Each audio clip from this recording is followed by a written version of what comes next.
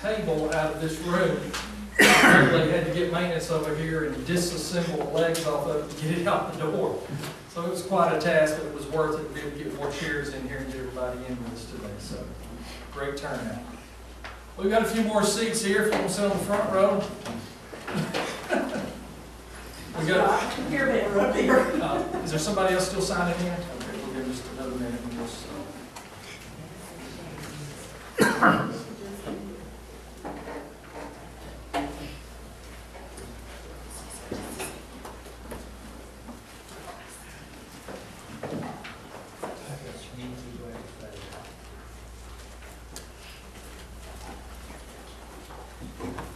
Okay, well, good evening. For those of y'all that's not been here before, I'm Commissioner Shannon Whitfield.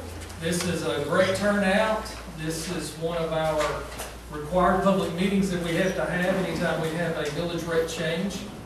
The state law requires that we have 3 public meetings, but due to sensitivity of the issue, being first time in my administration and wanting to make sure everybody had access, we decided to have 5 public meetings. We had 2 extra. We had one in Rossville, we had 2 at the Civic Center. We actually did one this past Saturday. One of those 2 at the Civic Center was on a Saturday morning at 10 o'clock. So they were very informative, very well attended. We averaged over 50 people at each and every meeting. I think we got about 54 chairs out here today, so it looks like we're probably got about 40 plus people in here, closer to 50 tonight. So again, appreciate you being here.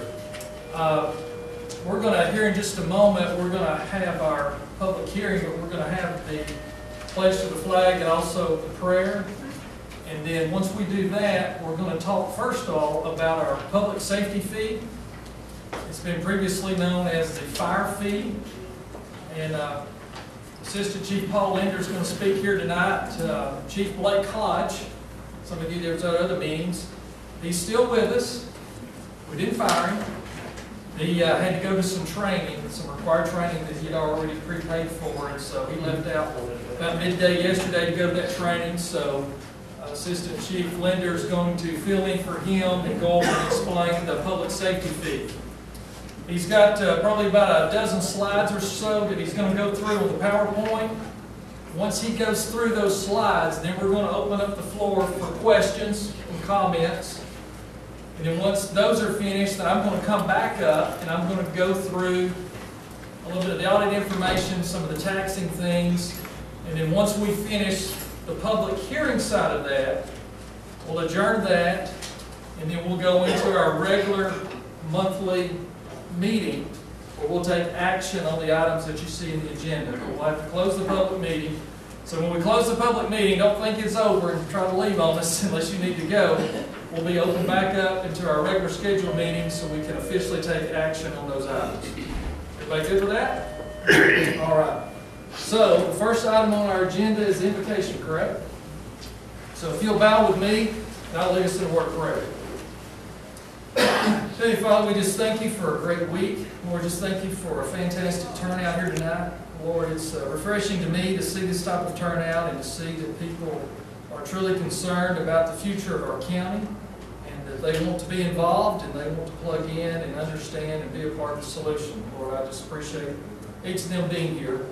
Lord, we just pray for your blessing on this meeting, and most importantly, Lord, we just ask you for the guidance to lead us forward, and Lord, just help us to deal and understand and make the right decisions about the issues that are facing us with our county that seem overwhelming.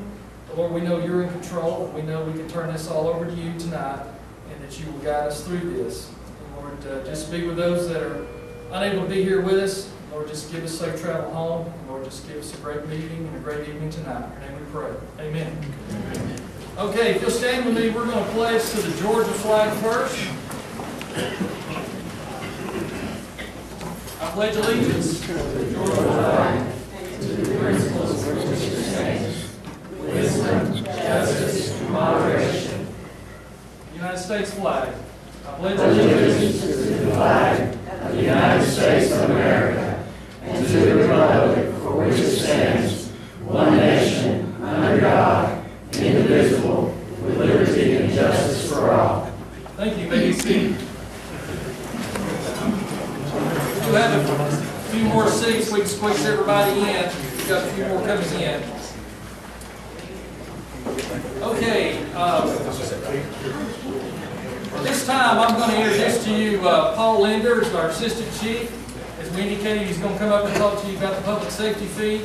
If you'll hold your questions to the end, most likely about half the questions that you may have, he's going to cover in the presentation. So if he doesn't cover your question or concern, he'll take those at the end. So Mr. Linder, the floor is yours. Good evening. Being the pinch hitter, I'm the guy that usually is behind the curtain. Keep the gears turned, move, and keep the wheels going. So y'all bear with me, okay? The fire department, what I want to do first is tell you who we are. We're made up of about 18 stations throughout the county. As you know, we cover over 460 square miles. Right now, we have 50 career firefighters, and we have 50 volunteer firefighters. If you see one of our volunteers, please pat them on the back, shake their hand, hug their neck, thank them for what they do. We really appreciate them. They help us tremendously. If you would like to volunteer, we are recruiting daily. We have a package you can fill out at headquarters. We can tell you what's the ins and outs. The old saying is you volunteer, or you volunteer to take the job, but after that there are requirements. So if you've got family or friends that might be interested, please, please, please have them come see us.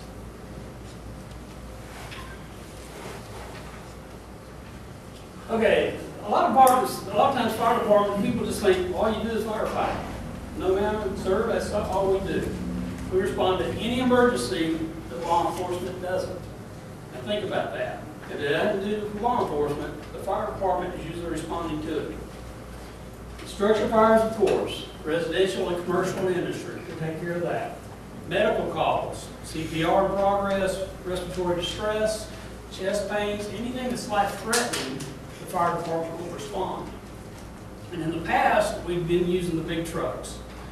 When Chief Hodge came on board, he evaluated everything, and he saw that our trucks were aging, and that they use a lot of fuel, and that he wanted to make a difference. So he started with the QRV. We'll get into that in just a little bit.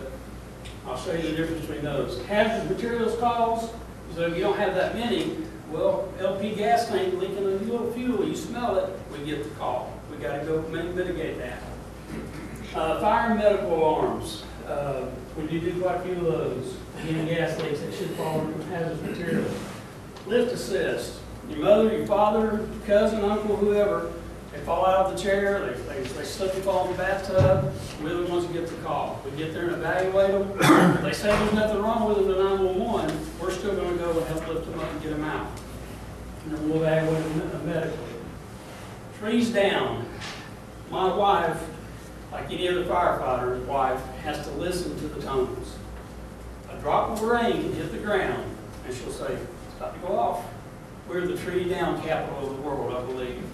We run a lot of trees, and we don't mind doing that because it keeps our roadways open for you, for our fire apparatus, and also for law enforcement and ambulances to get to the emergencies. Technical rescue, we have a cave and cliff team. It is comprised mostly of volunteers.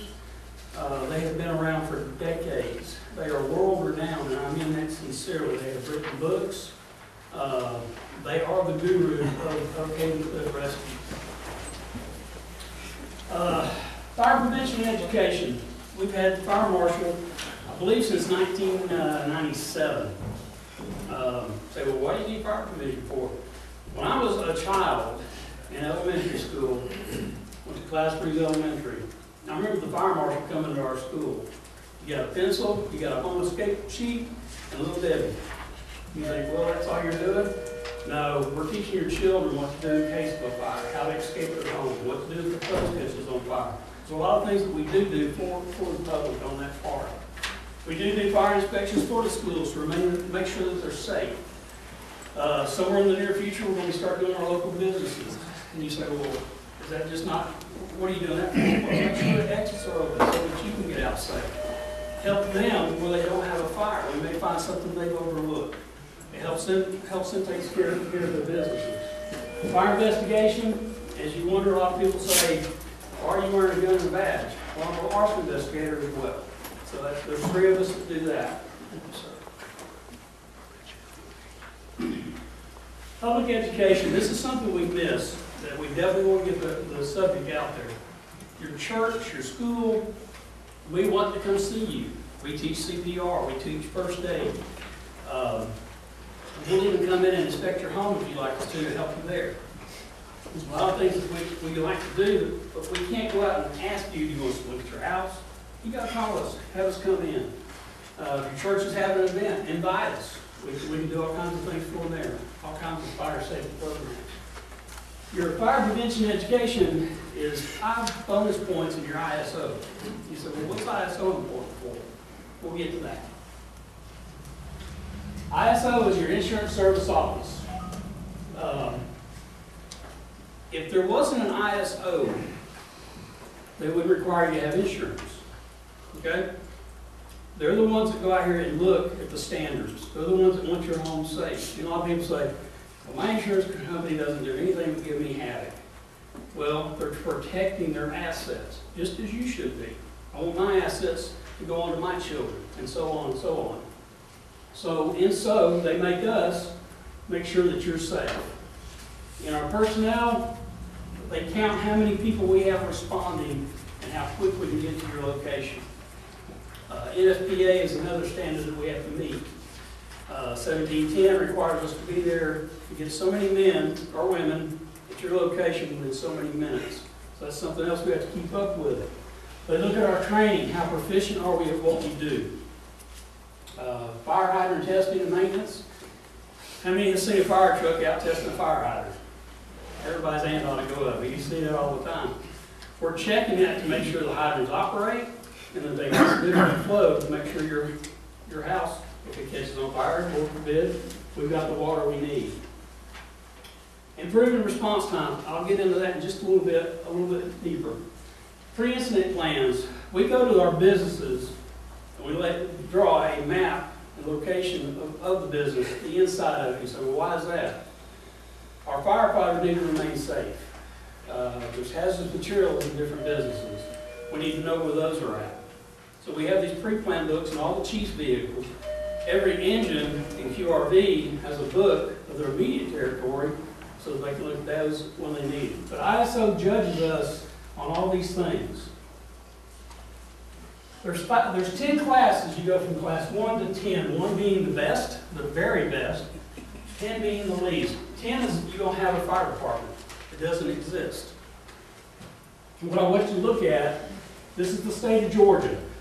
In Georgia, there's 1,038 communities.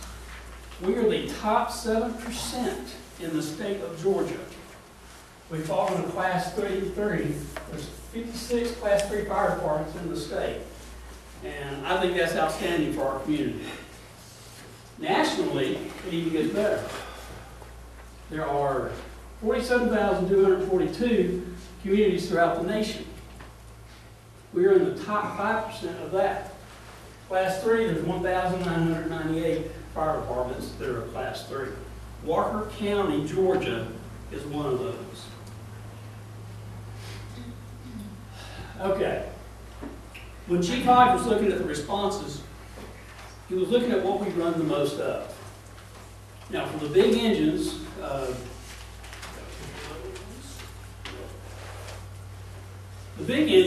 they carry 1,000 to 1,200 gallons of water, and they can pump up to 1,500 gallons a minute. It's a lot of water to move.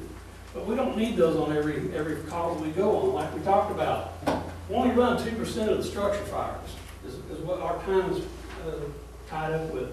Fires and other incidents with fire is like car fires, brush fires, those type of incidents. 89% or almost 90% are medical calls, trees down, and those type of events. That's why we went to the QRVs. Chief Hodge has a question. I hate to keep saying Chief Hodge, but that's who put this plan together.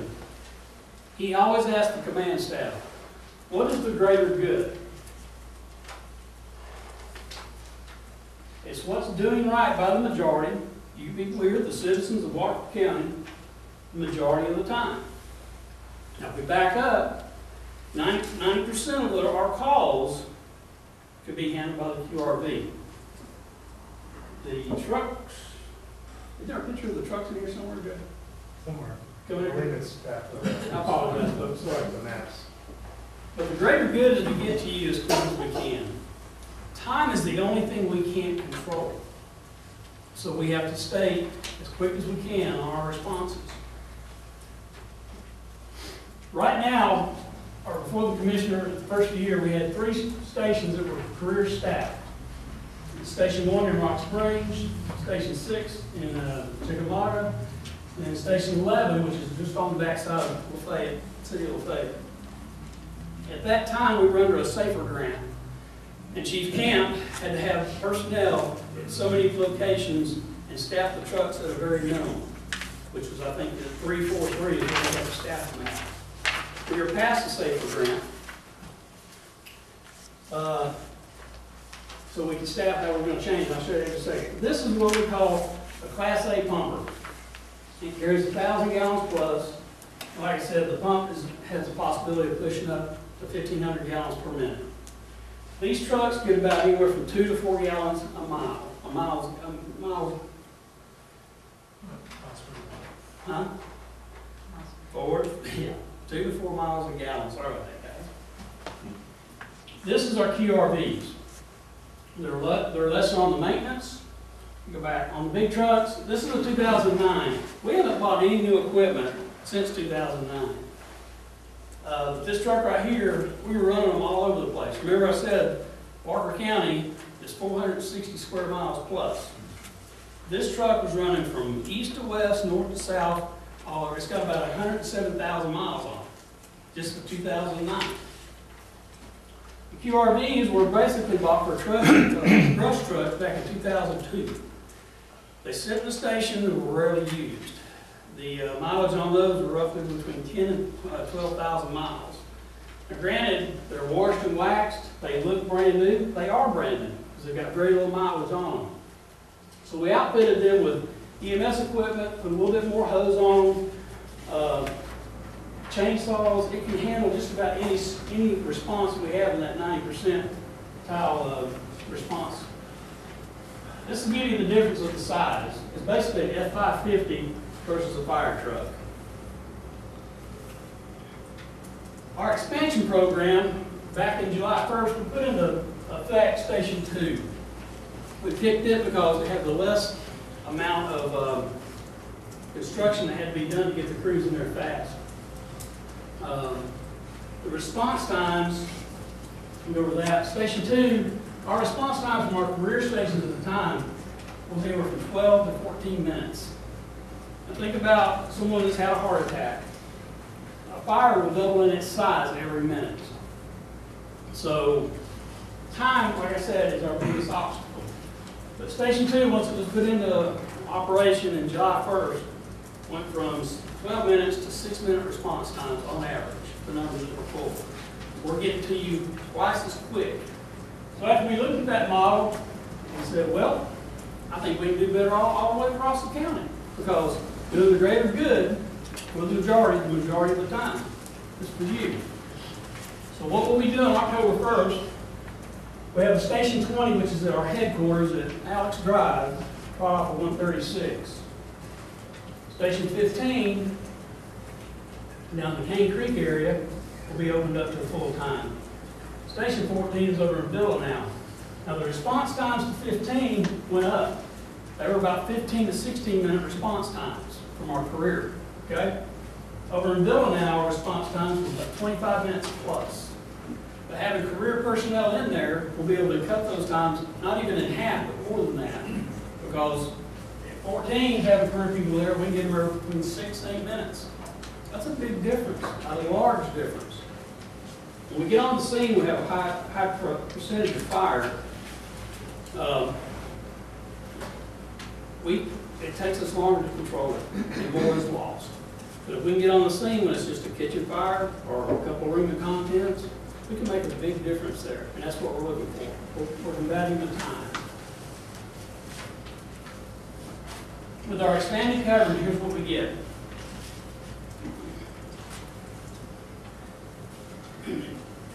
those response times are going to be drastically reduced. It increases the opportunity to save lives and property, like we said. You know, you say, well, my house burned and 50% of it was gone. What did you say?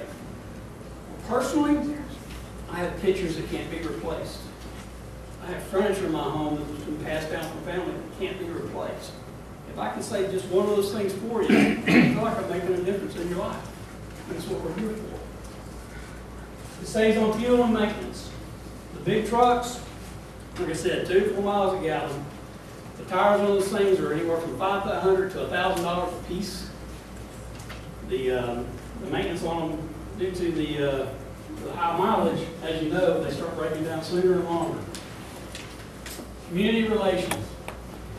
I've been with Walker County since 2007. Like I said, I'm the guy that's behind the curtain making everything go and move. When our crews would go to the store, the commissioner would get calls. What are our firemen doing at the store? They're getting food. They got to eat. But we want to be out there with you. If you're there and you have your grandchild or your child with you, say, hey, there's the fireman. We'll go out and show them the truck. We'll talk to you about fire safety. We'll shake your hand. We want to be there for you. We want to be seen. We want to be part of the community. We are part of the community. Most of our staff lives in Walker County. We are part of you. ISO duties, like I said, the big trucks were going from north to south to west, back and forth doing these ISO duties, doing the hydrants, doing the pre-plans, all the things we talked about. Well, now our QRVs will take care of that. Reduces maintenance, reduces fuel costs, and they're already in the areas that have to be done. Instead of going from Rock Springs all the way over to Bellingham, we've got a crew there that takes care of that. And vice versa, all throughout the community. A very important step here is our automatic aid agreements with the neighboring departments. We have one with the city of Oakthorpe, we have one with Catoosa County, we have one with Rossville. Whitfield County is coming up. We're working with them because over in the Bellingham area, they have stations within 5 miles of our county line. So our crew and their crew can work hand in hand until we get some support staff to them. But it's very important. What happens is we have a large fire. We have basically, we get about 20, 25 rough personnel on the scene. It empties our stations. So we have our automatic aid agreements with the other departments. They'll come in what we call backfill. They'll bring trucks into our county, provide services, and then we get off the fire that we're on.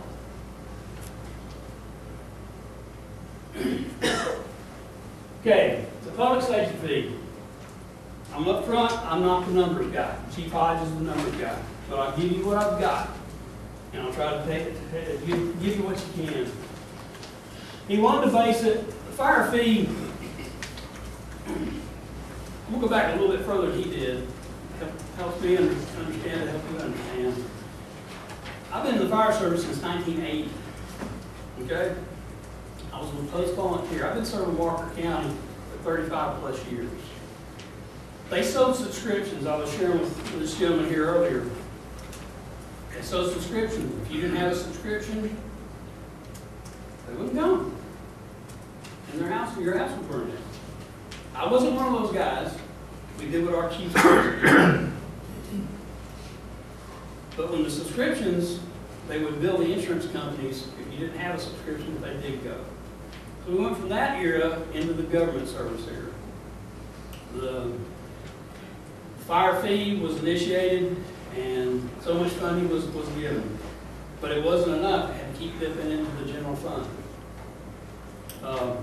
Anyway, when Chief Hodge got here, he kept looking at it. He said, $130, a house that's 800 square foot versus a house that's 4,000 square feet, it's not equitable. They're not paying for the same thing. You got a bigger house, it's going to take more resources. Smaller house is going to take less. So let's go a little bit further into that. But it's based on the square footage for the needed fire flow. What we do is the length times the width tells us how many gallons of water it's going to take to extinguish that. And that's basically how the square footage on the public safety fee was originated. How many numbers of firefighters is it going to take to extinguish a fire? How much equipment is it going to take? How many hours of work? Here's an example. We have a 900 square foot mobile home. And by the way, we had a couple calls today. Chief Hodge called me. Somebody had told him we have more mobile home fires than we do house fires.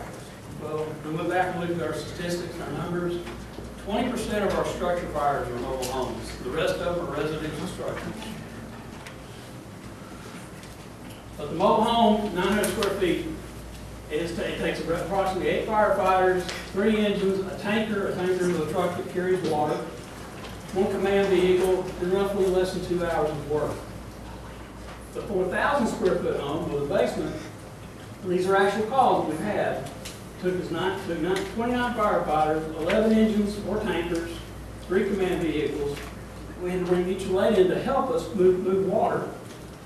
And we had the CERT team, which is another volunteer organization in our county as well. They have people that have the bus and bring us rehab. We couldn't keep operating without them guys. We appreciate them. It took approximately 8 hours to bring that incident and to mitigate it back to where it was safe. So you can see the difference on the square footage and how much time it takes. When I said, what if there was no fire department? Well, if there was no fire department, you call 911, nobody's coming. Nobody's going to respond. And Commissioner and I are going to try to stretch it when it comes to the number part. We'll need your help on this. The way I understand this, we have 22,000 rooftops. Is that correct? Okay. With the insurance, Chief Hodge called his insurance. And the insurance agent, he asked her, said, what would it cost me if I did not have fire protection? She called back a few hours later. She said, you really don't want to hear this. He said, yes, I do. I need the numbers. She said it would cost you right at $1,500 increase of what he's already paid. With 22,000 rooftops, that equates roughly, I think on the median was a $1,000 increase, is what they figured. Correct? You're looking at a $2,500 increase in what you've already paid countywide. But with the fire department, with your class 3 that we present to you, you get a large reduction of that. Okay? Does that make sense? That is the brief, the hop and the skip of it. Chief Hodge can give you the numbers. Let me say this to you. If you've got any questions or you've got any particulars that you want to go over on our operations, his door is always open. Our phone calls are always answered. We'll set an appointment up and show you anything or give you anything that you want to see. Just like the Commissioner says, he's transparent. We are as well. There's nothing to hide in our department. You want to go look at all the vehicles? I'll personally take you around and take you to every station you can look at. We don't have anything new. We are surviving with what we've got and taking very good care of it. We're trying to take and squeeze every dollar we can out of our budget. Any questions? Yes, ma'am. You did mention Dade County. Does it have an agreement to help? It does. And without them, right now, we're hurting for volunteers up on the mountain. On Dade? Yes, ma'am. North Dade helps us out. New Salem helps us out. And we help them out as well. But yes, we do have mutual agreements with them. Yes, ma'am. Yes, sir. I disagree on a couple of things. Your percentage on square footage on it, the man that's got the 4,000 square foot house is paying more taxes than the guy that's got a 1,000 square foot house. But he's getting the same services and everything. So that right there, he's paying more in both ways. If you're getting more on fire, you're getting more on taxes on it, there's more in it. Now the vehicles, as you was talking about the fire trucks, they're usually around 300,000 mile vehicle on that diesel. And I know it's not economically fuel efficient. Those F-150s are excellent on it for what you're using them for. They basically got a 300,000 mile on the motor too if they're maintained on it. So there's a lot of things through there that I kind of don't agree with. And your areas, you didn't do one thing on your population for fire, on it. The areas that's got more housing should have more fire departments. You got more chance for bigger fire departments. And you got a couple of areas here like, I can't see real good, but like 18 and 12 and all of them, there's not a lot of coverage there. we really should have a total chart of the population, because when the houses are closer together, you're gonna have more chance of more fire damage and everything. And like when you were saying you was from the post fire department and everything, when the $20 fire fee, I used to pay it too, and you go up there, they would respond to the fire, but they would watch it burn, because that was it. And, you know, that was the policy back then. It went from 40, 50 to what it is today, that we don't have it similar taxes and all. But I think a lot of it, we need, in the conditions we're under right now, we need to tighten up the belt on it and to get out of this mess, and then do some expansions of stuff, you know, because taxes are very high. I know you need it. And what you said basically about the fire trucks responding to people that are having heart attacks or anything like this, that's great. You do a good job on that. But we need, in the highway areas, that it's not fair what I'm going to say, but there's more chance of that in an area where there's a bunch of people than out in the farm areas, and those people are just as important in everything that we get. That's one thing I'd like to see right here, but, and everybody here is probably going to look on their taxes, but we're in a mess, and we've got to figure out how to dig out. Let me see if I can cover everything she's asked. Okay. If I forget something, let me Well, know. I'll I'll go get back everybody's to- questions answered. Number one, your fire fee that's been in the past, up to 2016, by state statute, is supposed to cover 100% of your fire operation and not use your property taxes at all. Because you've got 4 out of the 5 cities that are not participating in the fire service for the county. City of Chickamauga is the only one. So the previous administration, once again, was not doing everything like they should be doing. That's for sure. And so what we're trying to do is fix that. So yes, this public safety fee based off square footage will generate a little bit more income overall. But it's going to be paying for more things than just the fire department. It's going to cover our our emergency management program. It's also going to be covering our subsidy that we have to pay to Puckett EMS every year, which is $250,000.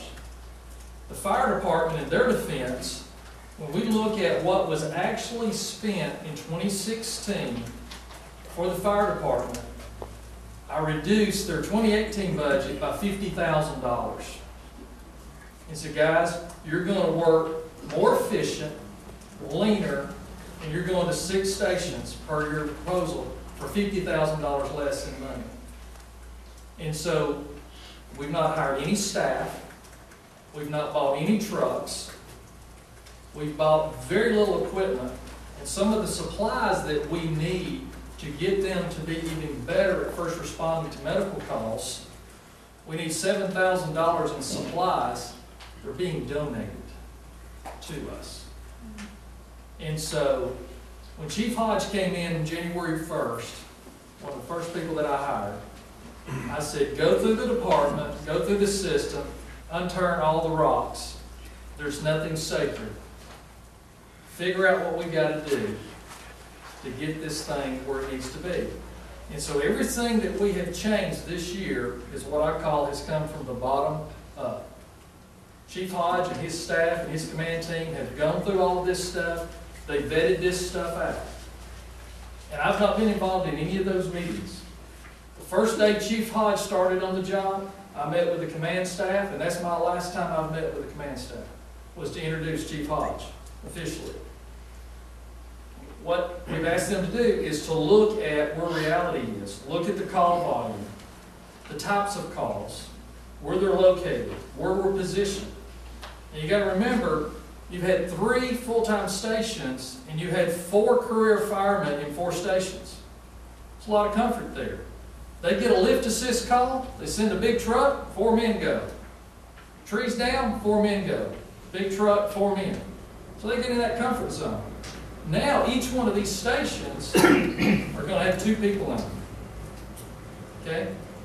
And out of the 18 stations, they're being positioned based off of call volume, which is affected by population, it is affected by rooftops, But we've not just thrown a dart at the map and say, well, here, or this is closer to so-and-so's home or whatever. Chief Hodge and his team has spent the time to go through the 911 database and go, okay, what makes sense? And he's very serious about saving lives. So every minute that they can cut off of that response time is what they're after. So how do we take $50,000 less money and deliver all of you better service? That's the objective. And so we did a test over in Flintstone, Station 2. In that Station 2, right? Yes. Before, if you had an emergency call, they're going to dispatch either from Chickamauga or from Rock Springs. And 15, 16 minutes later, they're going to roll up and you're going to probably have already called 911 back at least once. Where are they at? Where are they at? Where are they at? Because when you've got a fire emergency, a minute, 5 minutes seems like a long time. When they get a call to go to Villanelle, same thing, it's 25 minutes. So if they're on a call in Rossville, they get a call in Villanelle, then they've got to send another station or another truck even further. So we've got response times that are over 30 minutes in some cases. So I'm all with you. I'm a numbers person as well. We are cutting overhead, and once we get further into the conversation, you'll see more of that. But the new budget that they'll be under is $3.4 million for their budget. It's $50,000 less than they had last year. They will have to work within that budget, and $0 of that is coming out of the general fund. $0 is being paid by property taxes, being paid by the public safety fee, along with the EMA and the PUCA. So I also remember the days when my parents would go out on the front porch and volunteers would come by and they would say, we're here to renew your subscription. At that time, it was probably almost 100% volunteer. Nationwide, the volunteer as a whole is over 50% down because everybody are busier. People are not as committed to volunteering as they used to be. Working 2 jobs to survive. Both spouses are working, they're juggling kids, they're juggling ball schedules. All of that's going on. So we have been begging for volunteers. They're doing things in the school systems, they're doing recruitment. We've got a thing coming up in a couple of weeks we're going to do at the Ag Festival to do more awareness and do recruiting, both for paid staff and volunteer staff. The days of volunteer staffing is dwindling, and what will happen over time, I'd say 10 years nationwide, you probably won't have any volunteer staff, which is going to take more money to fill that void. We are extremely dependent on our volunteers. And it would be even more difficult to do what they do without them, because 50% of their head count is volunteer. That's a very, very big number. It's very critical that we maintain those and grow that database. Another thing, when you go to, like you said, you volunteer and then there's a level of commitment and training. These people have to be trained more from the medical side because 90% of the calls has nothing to do with fire. And so it's a dynamic that's changing in our marketplace. We're an aging population. We have better resources and capability of life-saving equipment from inventions and things. We need more of that type of equipment on our trucks because houses are built better, wiring's better, more buildings with fire suppression systems, more people are more aware about fire safety. You're going to see your fire numbers go down. And we're going to also start the first of the year more of a fire prevention, proactive stance on commercial buildings where these guys are going to go out and individually inspect public buildings, all of them in the county. So we started internally first. We started inspecting this month the county buildings. And we've had a lot of wake-up calls. We've got a lot of surprises. We've got a lot of fire hazards in our county buildings. The fire extinguishers in this building have not been touched, inspected, or tagged in 10 years. You're supposed to be every year. Every year. And then you look the date underneath it to tell if it's been hydro. That's right. It's been tested. So there's other procedures that's got to be done. It's been 10 years since a fire extinguisher in this building had been touched. So we're not going out in the community and, and tapping everybody else on the hand and say, wake up, check your fire extinguishers. We're starting internally first. We're going to get all the county buildings up to par so we don't have any fires. And then we're gonna go out, and it's not gonna be we're coming in with a stick. We're here to help you. And as Chief Hodge tells you, we'll do more good in fire prevention than we'll ever say in trying to put the fire out. If we can prevent it from ever happening. So we want to see our fire numbers go down even more. This year, the fire department has responded to about 3,500 calls last year. And on the pace that they're on now, they'll go over 4,000 calls. So when you've got that type of call volume and you try to do it with volunteers, they just can't respond enough. They're having to work jobs and everything else too. What else did I miss? I don't know, but I'll go back up and show the other. But, you know, there's, you know, talk about the coverage map. The coverage map may be all changing. You know, if we see shifts in call volume, we see shifts in population, we can change that around. And hopefully over time, we'll be able to add even more staff possibly if we get the income and the revenue. More development, more houses being built, more growth will generate more revenue just by the natural growth of that. And so, you know, I know the fire department would love to have staff in all stations. But when this county has been managed for 16 years with 3 full-time stations and large pockets, just so they can have everybody at 3 stations. Yes, He brought up about, and I'll take, for instance, in my area, I've got a building that's 15 by 25, little chickens, okay? I'm gonna be assessed 10 cents per square foot. Now, across the road from me is a rodeo arena. And the thing is probably 150 wide, 200 and some feet long. $400 is all that he'll pay for that. I'm paying, you know, 40 or 50, $90 is the minimum, it says here, per structure. Well, that just isn't quite right, because, well, it's not per structure. yeah. What it is, if you've got a parcel, Okay, that's what I want okay, to know. basically, let's talk residential for just a second. If you've got just residential, Right. you might have an outbuilding, you might have a shed, you might have a carport. The square footage is based off of what the assessor's office has as your heated square feet Okay, for my house. for your house. Now, what about my agricultural structures? On the agriculture, if you've got multiple structures, it's a max of $400 for your parcel, total. For the agricultural structure? Whatever's on that parcel. So if you've got a house, on that parcel, It's gotta be zoned agricultural. yeah, it depends on, well, it's how it's used, right? It's how it's classified at the assessor's office. So basically, on the schedule, when you look at it, you're gonna max out at $400, I think, on both agriculture and residential both. So you can have multiple chicken houses. We had some folks come on Saturday, and they've got like 6 chicken houses. Right. Well, they're listed as agriculture, they're gonna max out $400. And if you go back and look at some of these bills, most of them were paying about that, or a little more. Some people got a decrease, some people got an increase. With this rate change, there's 10,000 properties that got a decrease, where it went from $130 and went down. There's 11,000 that went up. So before, it wasn't fair or equitable because somebody in a 1,000 square foot home paid the same as a 5,000. That's not equitable at all. So what we're trying to do, we're trying to make it more fair. Is this perfect? No, it's not. Can we tweak it over time and get it better? Absolutely.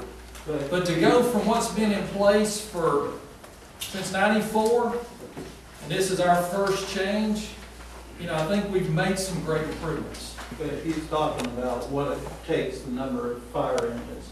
Let's say a chicken house goes on fire, and they're all next to, door to each other.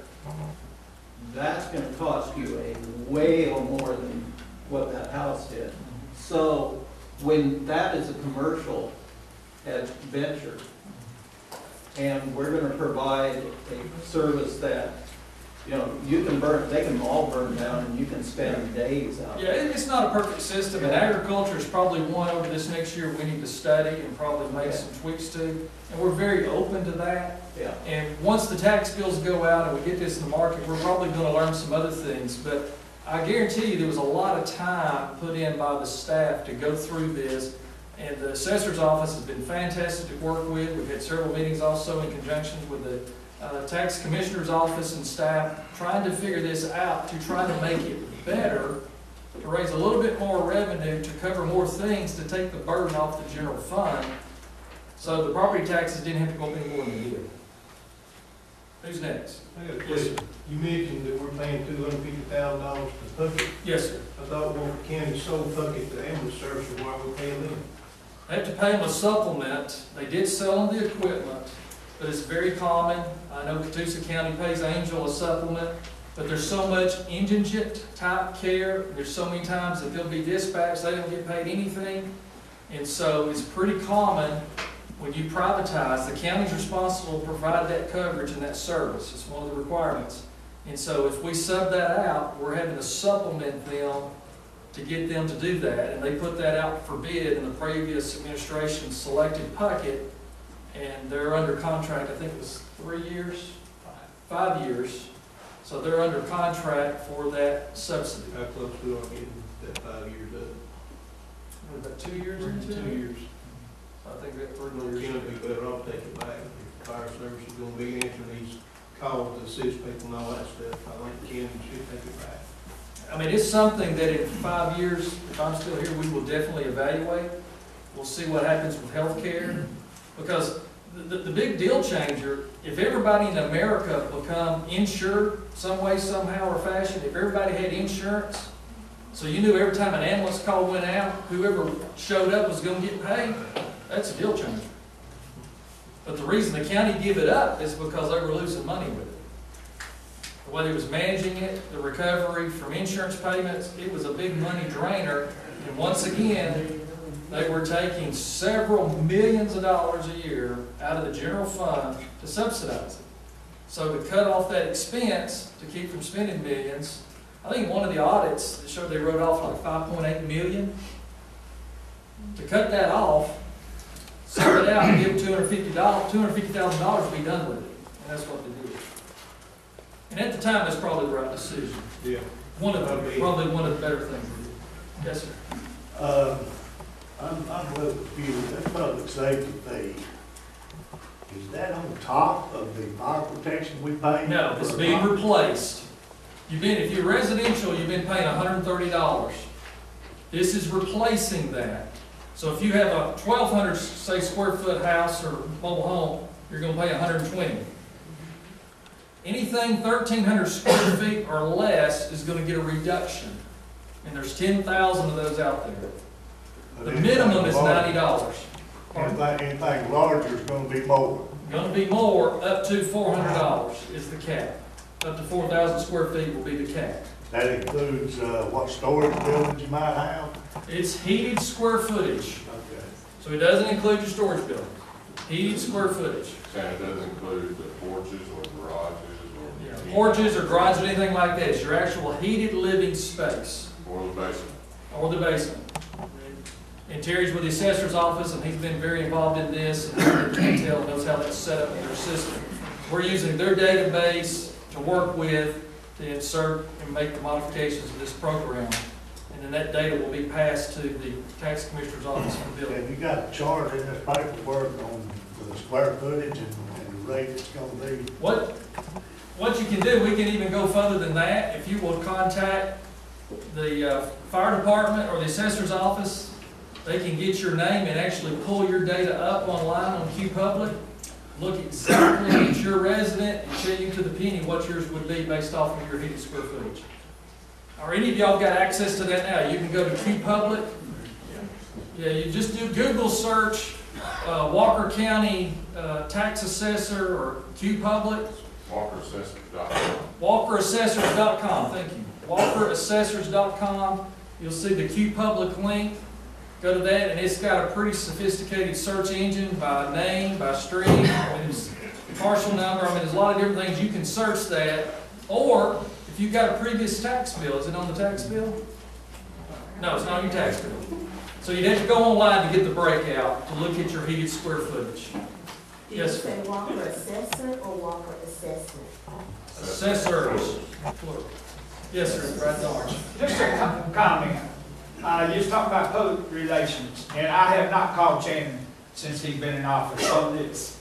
The fire trucks and the units running back and forth, being seen at restaurants and stores. I myself, back in the previous administration, have been very involved in fighting a lot of this stuff.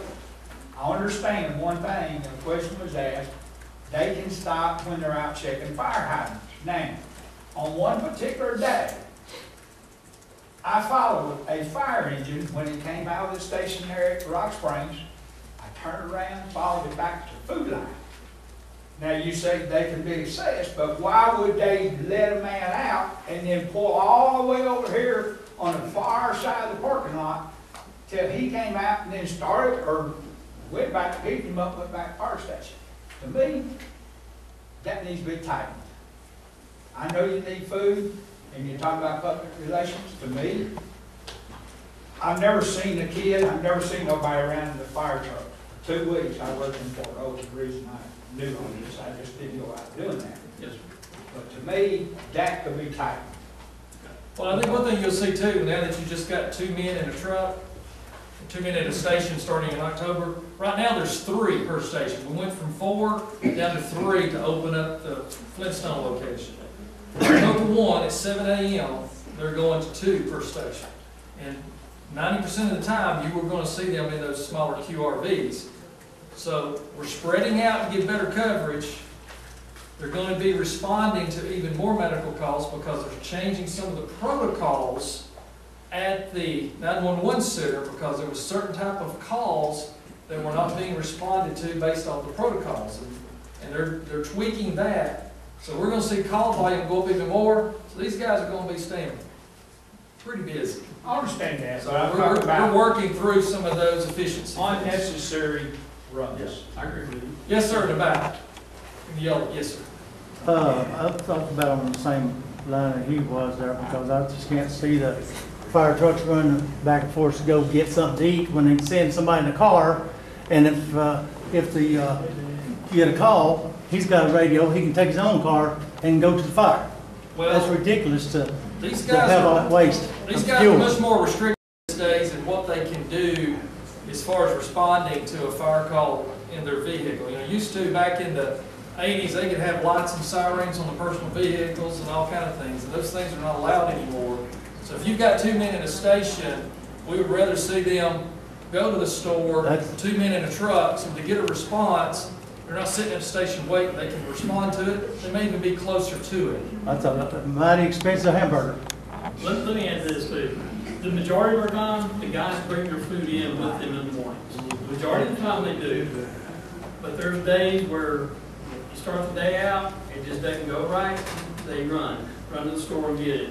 And like he said, we try to get them to do it when they're out already, that way they're not making a special trip. Every circumstance is different. I see him coming out Kensington past me a lot. No siren going, they just run roads, it seems like, but they may be checking fire hydrants, I don't Maybe know. doing ISO duties, and some calls aren't emergency response. It's a non-emergency response. Maybe you want to handle something to mitigate something. Another thing is, Yes, sir. the other thing is, I've heard this for the last 40 years, since the first phony fuel shortage in '73, about fuel causes the taxes to go up. Well, the diesel's gone down $1.50, the gas has gone down $1.50, close to it, and yet the taxes are going up. That talks me off. And the Social Security, we got a massive, I think, $8 raise. How are we supposed to pay this extra tax with an $8 a month raise? Well, it's going to put everybody in a situation. If you think you're sick about our situation, just wait till we get through some more of this. You're going to see where we really are financially. And it's probably worse than you think. Another thing is, how much tax have we lost buying Mountain Cove Farm and buying that stupid bank down there? How much tax How much have we revenue? lost to Mount Cove and what else? How much the bank they bought? How much the previous czar? What did they? How much tax did we lose bringing into the county? And now we got to keep that up, and I guess got to keep Mountain Cove Farm up too. Mountain Cove Farms has lost millions. Yes, And I would And love, we're paying for it. that's right, and I would love to sell it. Love to. I've even got a couple interested in buying it. But it's worth probably $5, $6, $7 million. It's got a $15 million lien against it. The more the people, the more the leaders foul up, leaves more for us to clean up. Absolutely. We've got to pay for it. Absolutely. The leaders that screw up need to be prosecuted. Yes, sir. Okay, 20% were mobile home fires. What percentage of that is commercial? I don't know, we can get that data, I don't We can know. get it, right? If you'll get with Chief Hodge next week, we can get you more data. I know y'all had some conversation already, but we're not prepared to give you that data tonight, we just have to pull that. But it's available, we can get it. Yes. One more. Okay. Shannon. Okay, the fire fee is going off. Yes, $130. yes, sir. Now, is the other fee going to replace it on the tax bill? Yes, sir. It's gonna be a public safety fee. That hurts my ass, bro. Yes, sir, Dean? Different names. I know we have Puckett. Is there any overlap between Puckett and the emergency services that we provide with the county? Overlap in, Well, I mean, if there was an emergency, what services is the ambulance service going to provide that you don't, or what are you going to provide that Puckett doesn't provide if there's a call? when we sold Puckett, every fire, or not every fire truck, our career fire trucks had the same level that our ambulance had on. We sold Puckett, they took everything, including the kitchen sink, on our EMS supplies. Chief Hodge, again, when evaluating, that's not right. We need stuff on our trucks to make sure we can care for you. So we're gonna bring that level up to the EMTI level, which is at least IV fluids and some minimal drugs. Does that answer your question? No, well, let me give you, for instance, someone has a heart attack, you're going to show up, right? Yes, sir. Puckett's going to show up. Yes. Okay. What's going to be the difference between the service those two are going to provide? They're both going to be there. Okay. Is there an overlap there? Sorry. Same situation. To the hospital. Yes, sir. $1,200. They're gonna administer the drugs, we're there to support them, and vice versa. They're gonna give them the drugs, a cardiac intervention, okay? If they're not responding to that, a lot of the times, they'll take more of our firemen on the medic unit with them in case CPR is imminent. Because you've got a driver, an EMT driver, and a paramedic in the back. He can't do all that by himself back there. So we'll put a firefighter in the back of the ambulance to transport, make sure we can initiate CPR, give the best care possible. Sometimes too, if an ambulance gets there first, and they got somebody with cardiac arrest, if it's somebody my size and I'm upstairs, they're gonna have lift assist. They're gonna have to call the fire department anyway. Well, that's my point. My point is that Puckett alone cannot do the job. They have to have the support of our emergency. Depends on the call. Any ambulance service is gonna need that support, sir. Depends on the type of call. You know, Good question. yeah. So, it's a team effort, and they work very well with our team. Yes, ma'am. So you accompany every ambulance call then?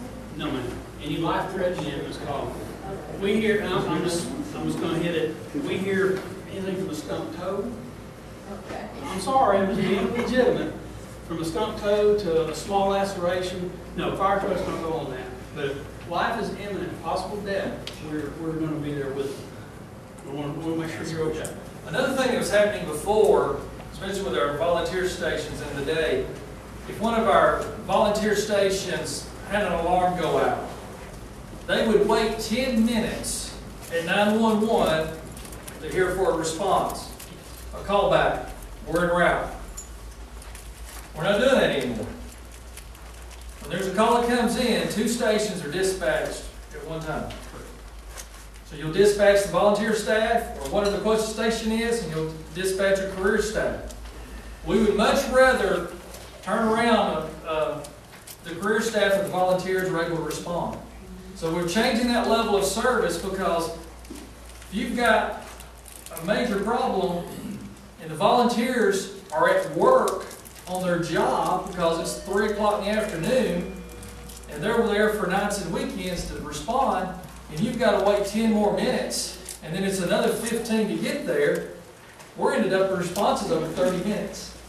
So they implemented that back several months ago, I think. Back in July. Back in July or so, they started responding, set it up in the database, so when a call comes in, the fire department's dispatched, they dispatch 2 stations. If the closest station gets en route, or they get on the scene, they can cancel that second team before they get there. So you're gonna see more fire truck traffic, and you're probably gonna see more going back, riding down the road with no lights and sirens on, but you don't know what they might have just been at or was headed to and got turned around because the call got canceled for them. So you're going to see more traffic on the road, but hopefully you're going to see it more so in the quick response vehicles, and they're actually in a legitimate business and they're not hanging out at the Food Line or the McDonald's. So, yes, sir. Y'all still using Walker State Prison over there? Yes, yes. That is part of our system. But When they only go on structure fires. They do structure fires only. Yeah, they're not allowed to do any other type of response. So they respond to 9% of the calls. No, that's less than that. 2% of the That calls. don't cost the county anything for them to respond. It right? does. Statewide, I mean, your state taxes. State pays all that, that's what I'm saying, county's not paying for them. We got equipment there. We've got trucks there that they use. Those trucks are county fire trucks. But they cover the insurance and all that stuff. Well, I know the city of Lafayette gave them a fire truck, so it No, don't. we didn't give them a fire truck. No, the That's city all of we put- Lafayette did. When was Yeah. that? No, recently. It's been several years back, they gave them a truck. They may have done away with, they may have moved it somewhere. I don't know. I think both trucks that are there are labeled Walker County. They are, yes. So, yeah, they are a very important part of the system, but they only respond to 2% of the calls, and they do a great job. Yes. Any more about the fire? We're gonna move into other stuff. We're already an hour into this.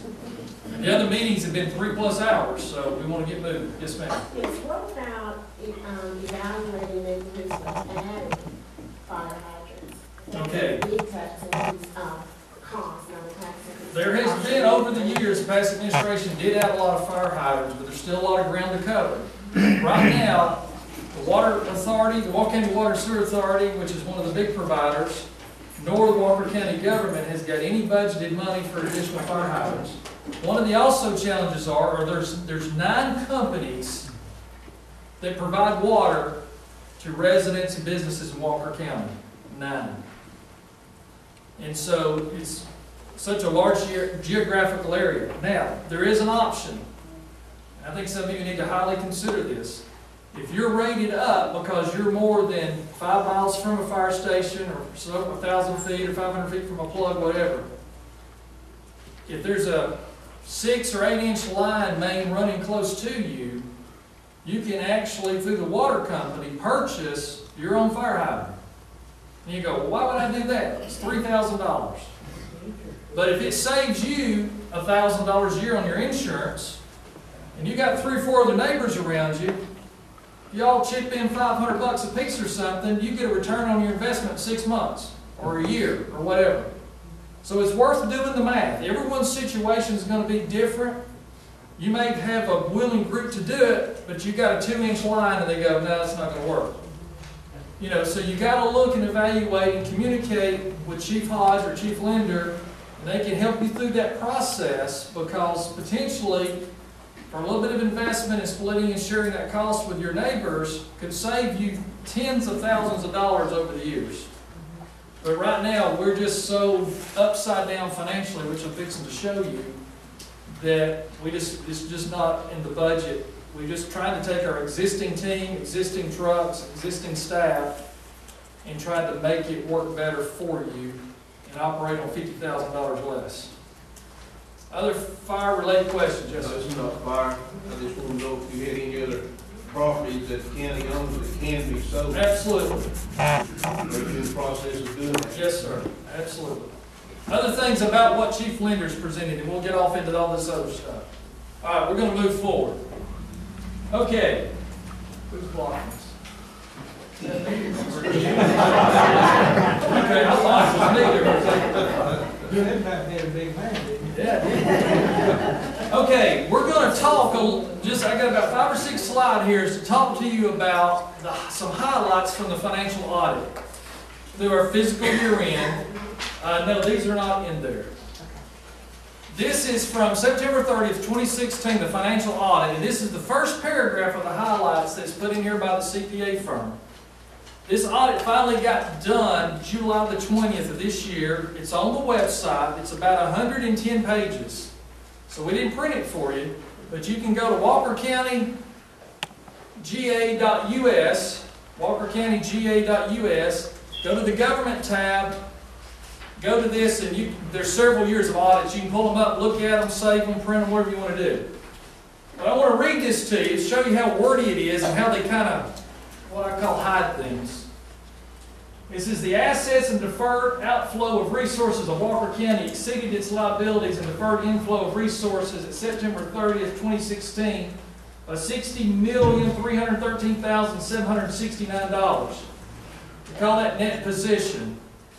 How many of you have heard that word before in an accounting term, net position? Good and bad. Good, I get to help you with that. Bad that only one of you have heard this term before. You need to always remember this term going forward because you need to keep your eyes on government, including this one, and your local cities. Don't take anything for granted because I have for years, and that's one reason why I run to be part of the solution. So we're going to talk more about net position. A decrease of $6,727,174 from the prior year before the effects of the blending of the Walker County Development Authority. Development authorities are government entities. They should be audited every year. This was the first time. I mandated it was done. Argued with the auditing company that was included in this audit. Yes, ma'am. I'm sorry, but can Joe pick that up a little bit because there's hacks in my way? Yeah, can you Get it up a in little your more? higher? Would it help if we turn the lights off too? Or is No, that the too lights are much? fine. Lights are It's fine? just a little high. Okay. There you go. Oh, Put something under there. Maybe this will help a little bit too. Put this somewhere. Hey, yeah, we're good, kids, we're good. We'll get Keystone to lead us, we'll be good. All right, better. Okay. The Development Authority had not been audited before, even though the board had voted to have it audited. The prior county attorney stopped the audit after they'd already started. You're going to hear some things tonight you never heard before, but I'm going to tell you the truth. The net position, $67,543,994, is restricted. That means you can't use it to run the general operations of the county. It's restricted money. A lot of that means they're fixed assets, they're grants, they're bonds, not grants, not bonds, but grants, special money from other entities. You can't use it to run your day-to-day operation. $67 million. Is restricted as to what the funds may be expended for. The remaining deficit balance of $7,543,994 is what's available to meet the ongoing obligations to the citizens and the creditors. So at the end of September, this county had negative position, negative net position. When I went to the University of Georgia for county government training after I got elected, they said that your net position ought to be 2 to 3 times your monthly expenses. Our monthly expenses run about $2 million. We should have $4 to $6 million positive net position. We're $7.5 million negative, folks. So people come up and say, well, why did the sole commissioner, second week in office, go borrow $4 million from the Bank of Lafayette? Because we had no money. When I got here, I go to Greg McConnell, the comptroller of the county, and said, Greg, how much money do we have in the bank today? He said, I knew you'd ask. I've already looked. Round numbers, $800,000. Well, I already knew because I had already studied 16 years worth of audits. I knew payroll was $1 million a month. Tax collection took place December 20th. From December 20th when the taxes are due till January 2nd, we're down to $800,000 to last us till December of next year.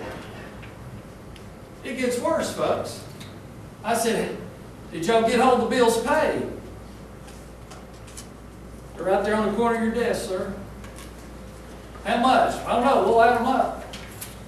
I said, get them in the system. $3.5 million worth of past due bills that all the way went back into June when I got here in January. So I knew we were in trouble. Much worse than I thought. I figured we would have enough money to operate based off my projections of pulling information and understanding things. I figured we'd have enough money to operate through the end of February. I was 8 weeks short in my projections. So, this is on Roman numeral page 6. If you want to go back and look at the audit, you can read that word for word so you don't have to write it down and remember it. Just write down source, 2016 audit, Roman numeral 6. So, a deficit balance is what we've got to work with, folks. So here's another statement. This is the statement of net position of the activities reported in the county's net position and changes in net positions. One can think of the county's net position as the difference between the assets and deferred outflow of the resources and liabilities and the deferred inflow of resources as one way to measure the county's financial health or financial position. In a small business outside of government, governmental accounting is a little tricky. I think they do that on purpose to confuse the average business person. What you call your equity or your retained earnings in your business, net position in government. A net position is one indicator whether its financial health is improving or deteriorating. However, other non-financials factors will need to be considered, such as change in county property taxes, if your property taxes are having to go up, and the condition of county roads. I'm sure nobody dodged a pothole getting here tonight. All county roads pretty good around your place? No. I don't think so, right? Not even close. So, this is on page Roman numeral 7, word for word. Alright, this here talks about business type activities. This is a governmental accounting word to tell you this is your landfill and Mountain Cove Farms. Why couldn't I just tell you that? If you're a private citizen and you pull up the government audit, you go online and you go, business type activities? What's that? Just say it, landfill and Mountain Cove Farms. It says that the county's business type activities operating expenditures exceeded operating revenue by $1,334,086. Revenues were insufficient to recoup the costs, largely due to high depreciation expense, which most people don't understand what that is, accrued post-closure, that's really a foreign term, and operating losses. A transfer from the general fund, this is one of my favorite statements, a transfer from the general fund was made to cover most of the losses. That's a nice way of camouflaging. We didn't get all the bills paid here either, folks. So the next slide, this is the way I put it in layman's terms so it's easy for us all to understand, including myself. The county's landfill in Mountain Cove Farm, we spent more than we took in by $1,034,086. Sales were insufficient to cover the overall spending of having too many employees, and other expenses were out of control due to bad management and no budget. Operating losses were mostly due to letting out-of-state companies have a key to the gate and charging them a reduced rate during the day. Now, if you got a key to the gate, we charge you when you're there during the day. Bet your mind's wondering. A transfer from the general fund, your property tax money, was made to cover most of the losses, but some of the bills didn't get paid here either. But folks, if you go back and look through all 16 audits, every single one of them lost money on the landfill every single year for 16 years. From all indications, talking to people internally, look at the numbers, June of 2017 was the first time the landfill posted a profit after its full expense load. Depreciation, post-closure, everything. Why? Why? What changed? Leadership, Yeah, no. management, the guy running the place, reduction of staff. Our 4 largest customers, we divorced them because we went up on their rates Is, took their key. and changed the locks to the gate. that's what you're talking about, was out of state, bringing the trash down 193. Our 4 top customers, Okay. volume They're no wise, longer with it. are no longer with us. They went back to Tennessee. You see a difference on 193? I've had other people tell me, you can see the traffic's way down. And the trash. You know what revenues have done? They've gone up. That's a whole nother conversation. Okay, I know this is hard to see. Can everybody in the back make those numbers out? You want us to turn the lights out for a minute, see if it's any better? Okay. All right. This is the top half of the balance sheet. Any government audit you look at, this is part of your training tonight. You know he's coming for training. Part of training is every government audit, numeric page 1, not Roman numeral, but numeric page 1 is your consolidated balance sheet. No matter who it is.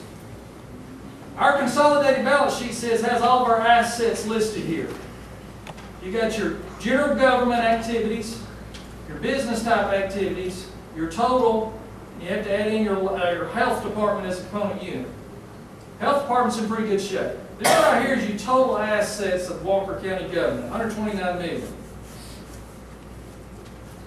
Second half of the page 1. These are all of our liabilities, folks. As of September 30th, this is everybody that we owe. You notice I say that we owe.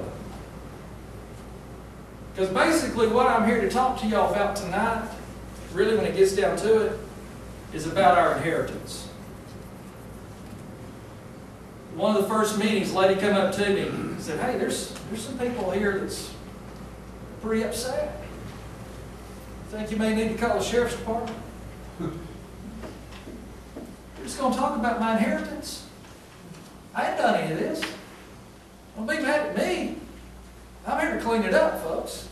This is our inheritance. We're in this together. So, when you look at all of our inherited debts, sometimes inheritance can be negative. Okay.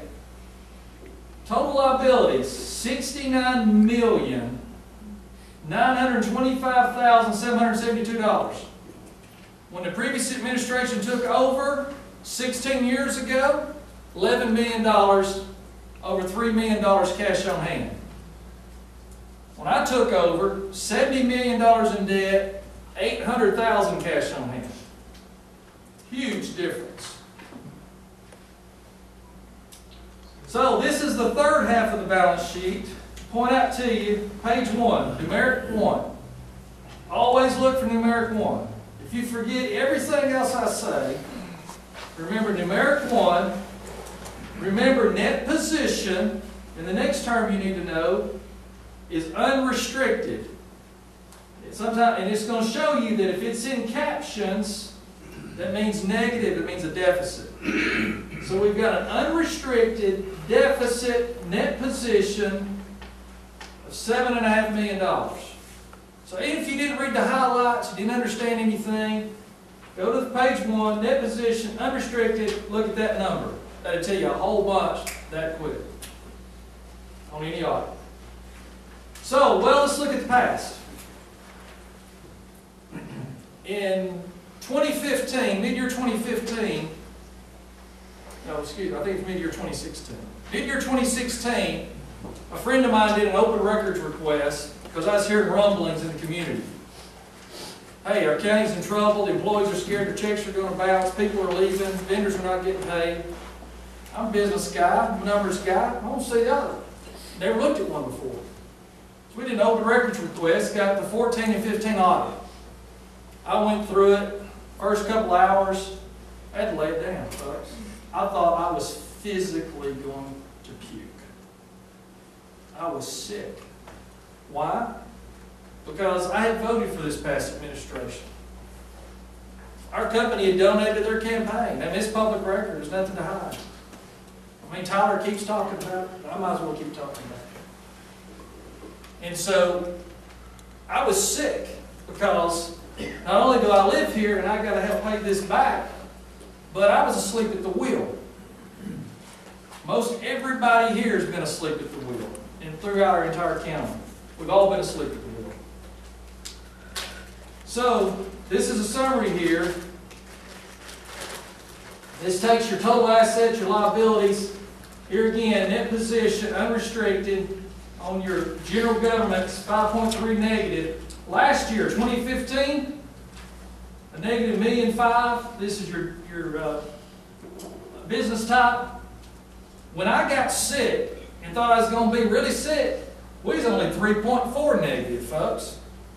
In 1 year, it went from 3.4 negative to 7.5 negative. What about if they were still here? And we were all still asleep? Because here's what they learned a long time ago. If they don't raise your taxes, you don't wake up. How many of you would have been here tonight if a tax or fee was not going up? How many of you would have showed up here tonight? Less than 5.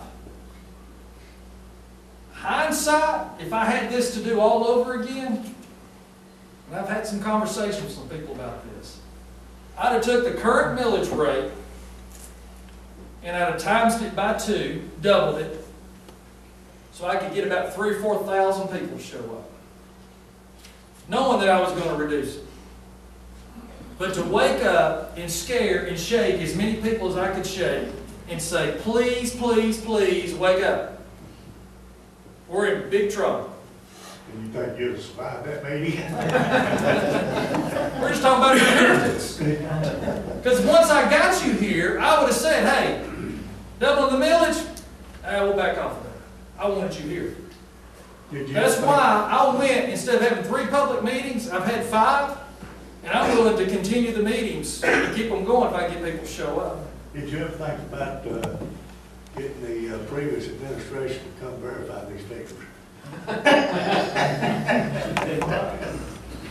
They just tell me there's a remedy for all the debt.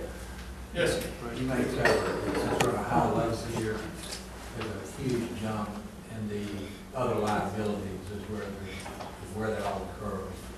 On the primary government, far right, 2,000 other liabilities from 4.2 to 10.3. What's primarily taken up in that? Greg in the room. That's where We didn't get the break. You know, when you got right here, when you go from other liabilities, 4.2 to 10.3. Greg, when we look here, the question is, and this is on the consolidated other liabilities. Last year was 4.2, jumped to 10.3. Do you know what's broken out between long-term and just other? Without looking, because the auditors did this, I don't know. Basically, they took, you see those, that's the total number that we had, it's just how they classify them, and I don't know the answer to that right. You want to go back, or you go back and just... Yeah, well, if you go back, I mean, it doesn't say other there, it's going to be a compilation of all that right there. it's a comparison that I was trying to figure out where it was hitting. Yeah, we would have to get them to give us the breakout on that. Okay, so let's look a little further back. Here's 2009, 2010. All right, unrestricted, total, we was 9.4 million positive. This is when we were all sleeping really good. Because they were telling us how low our taxes were. We second lowest in the state, third lowest in the state. It's just like listening to the rain, and we're sleeping, everything's wonderful. Don't raise my taxes, don't wake me up, I'll leave you alone. They figured that out. But what we didn't know is that once they figured that out, we just won't raise your taxes, we'll just increase your debt. Because we're spending the money anyway. We just won't wake you up, so we'll just spend it anyway, and we'll do it by borrowing the money, and you're still asleep. When I say y'all and we, I'm number one in line. I'm the guiltiest one in the room, okay? So don't take that I feel like I'm pointing everybody else out. Okay, so here we are back, just to show you 15 and 16, how how crazy things went after 2010.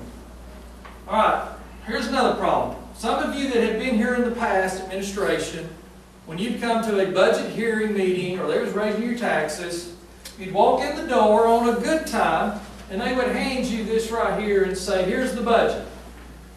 Here's the departments, here's department numbers, what it is. Okay, they give you, second page, this would be 3.5 pages. Take a good look at that. That's what you get. You'd have no idea what they did last year, the year before, what they've done this year, what, how much of that is personnel, how much of that's fuel, as mentioned a while ago. How much of that did they go buy stuff, like big trucks, lease cars, capital expenditures? We got no idea. Just don't raise my taxes. I don't care how you spend it. 2018, here's what's going to change. You're going to get something that starts looking like this. This is 74 pages, folks. There's there's 70 departments in the general fund, individual departments. You're going to see 2013 actual expenditures line by line. You're going to see 2014 actual, 15 actual, 16 actual, 17 actual to date, 17 year-end projected, 18 budget requests, and then once we finish, you'll get another line item over there that is say 18 approved by commissioner. You're going to see what every department, what every elected official requested, and what I approved. So I'm working with these departments and with these elected officials. There's so many of them, I haven't got it all done. Yeah, I could have come out here and thrown a budget out, made y'all feel good, played the games of the past. Y'all went back to sleep probably. But we're going to work this till we get it right. We've got to have a balanced budget by October 1st. We will have a balanced budget by October 1st. We're going to talk a little bit more about that. A lot of people say, quit putting the burden on the property taxpayer, the property owner. People that own the houses, quit putting the burden on them. We're tired of paying the burden. Well, when you look at the numbers, that top line up there, real property, that's houses, businesses, there's real property, projected for this year is $10.5 million. We got over a $23, $24 million budget. It's less than half. It's property tax, real property. And you've got some other properties here. You've got motor vehicle, intangible, personal property, franchise taxes from the electric company, television company, local option sales tax, alcohol beverage, excise, energy, insurance premium, tax penalties, interest, on and on and on. You get almost to 20 million. Almost. And you got all of these. All these are different revenue streams that's coming in. That's another almost $830,000 of different things coming in as revenue. Here's another half page. So when you get to the end, you've got rent, royalty, interest, and you add it all up. As of 2 weeks ago, we're predicting $22,736,000 in revenue. So here you can look back over the prior years. Okay, this is current year. This is next year. What happened? Went down. Lost revenue. This right here, this 33 million is 2016 revenue. That's distorted. That's where they started doing all the crazy buying and selling of your Mountain Cove Farms, your Accent, and all that crazy stuff. But you can see all the way back to 2013 revenue. All right, expenses. You'll be able to see every department. This right here, governmental body, that means the commissioner's office. Yes, sir. Property taxes were going up consistently the whole time, so the other revenue is what's going down. Is there any particular department that is showing a red flag? A lot of it's motor vehicle tax, where they changed it. We're used to paying ad valorem tax. Okay. The state's giving the lion's share of that money, and so all counties, all governments have taken a big hit. and the states have got a big windfall. Fines and fees are down. There's a story, pretty much behind all of them go down. But this right here, this is the commissioner's office. You'll be able to see wages, vacation, holiday, health care, Social Security, Medicare, retirement, unemployment, workers' comp, everything. Every line. 2013, 14, 15, 16, 17, and 18. You've never seen this before. Nobody. So, breaks it out by year, subtotal. You'll be able to see all the utilities, all the energy expenses, capital. This is where the big money gets spent. Any other transfers or interest or anything. Okay. 2016, the Commissioner's Office spent $902,000. People keep asking on social media, where's the Commissioner make cuts? My budget request next year is $517,000. That doesn't include the accounting staff, nothing. That's just my direct personnel. Oh, about $400,000 difference. Just one department. So, this here is debt service. These are all of our payments, folks. This is principal payments, who it's to. Let's see, Capital Lease Interest, Kansas State Bank. That's who we financed some police cars from. We'll talk about that more in a minute. It even says right there, we got a couple of those. Lease principal, Kansas City Sheriff's cars. All the interest and all, we're projected to spend $1.7 million. Look how that's really increased over the last 3 years from what they actually were spending prior. They got a real spending spree, didn't they? These are transfers out. This is where they were taking money, transferring money to cover other departments. I wanted to show you right here. Transfer out of fire department, $1.38 million, $743,000, $1.4 million. 2018 is going to be zero. They're going to be transferring any money to the fire department. They're going to be self-sufficient, self-sustaining. We cut their budget $50,000. They have a balanced budget. That department's done. Chief Hodge is on top of it. I made a couple of suggestions to him. He agreed with me. Went back, tweaked some more. His is done. Did that happen in 16? Since it says zero there too? Right there. I don't see anything on there unless it got booked somewhere else. It surprised me there wasn't one at 16. We have to look into that one. Sometimes they get a little creative. So, here's the thing. We've got transfers out. Okay. Bottom line, $22 million in revenue, $26.9 million in expenses. We got to cut another $4.2 million to get balanced. Now you know why we don't have a budget ready. Now, if you look here, in 2016, the revenue is distorted, but they spent $26 million in 2016. This year to date, we've spent $19,738,000. We're projected to spend a little over $22 million. We think that number's low because we got some year-end expenses and stuff. We think that number, reality, to get us through the next 6 weeks, it's probably going to jump up another couple $1 million. Let's just say it's $24 million, just for conversation. Round numbers, $24 million. And we're going to end up in total expenses, barring we have no tornadoes, floods, because all that kind of stuff you're supposed to use your emergency fund. We don't have one of those, folks.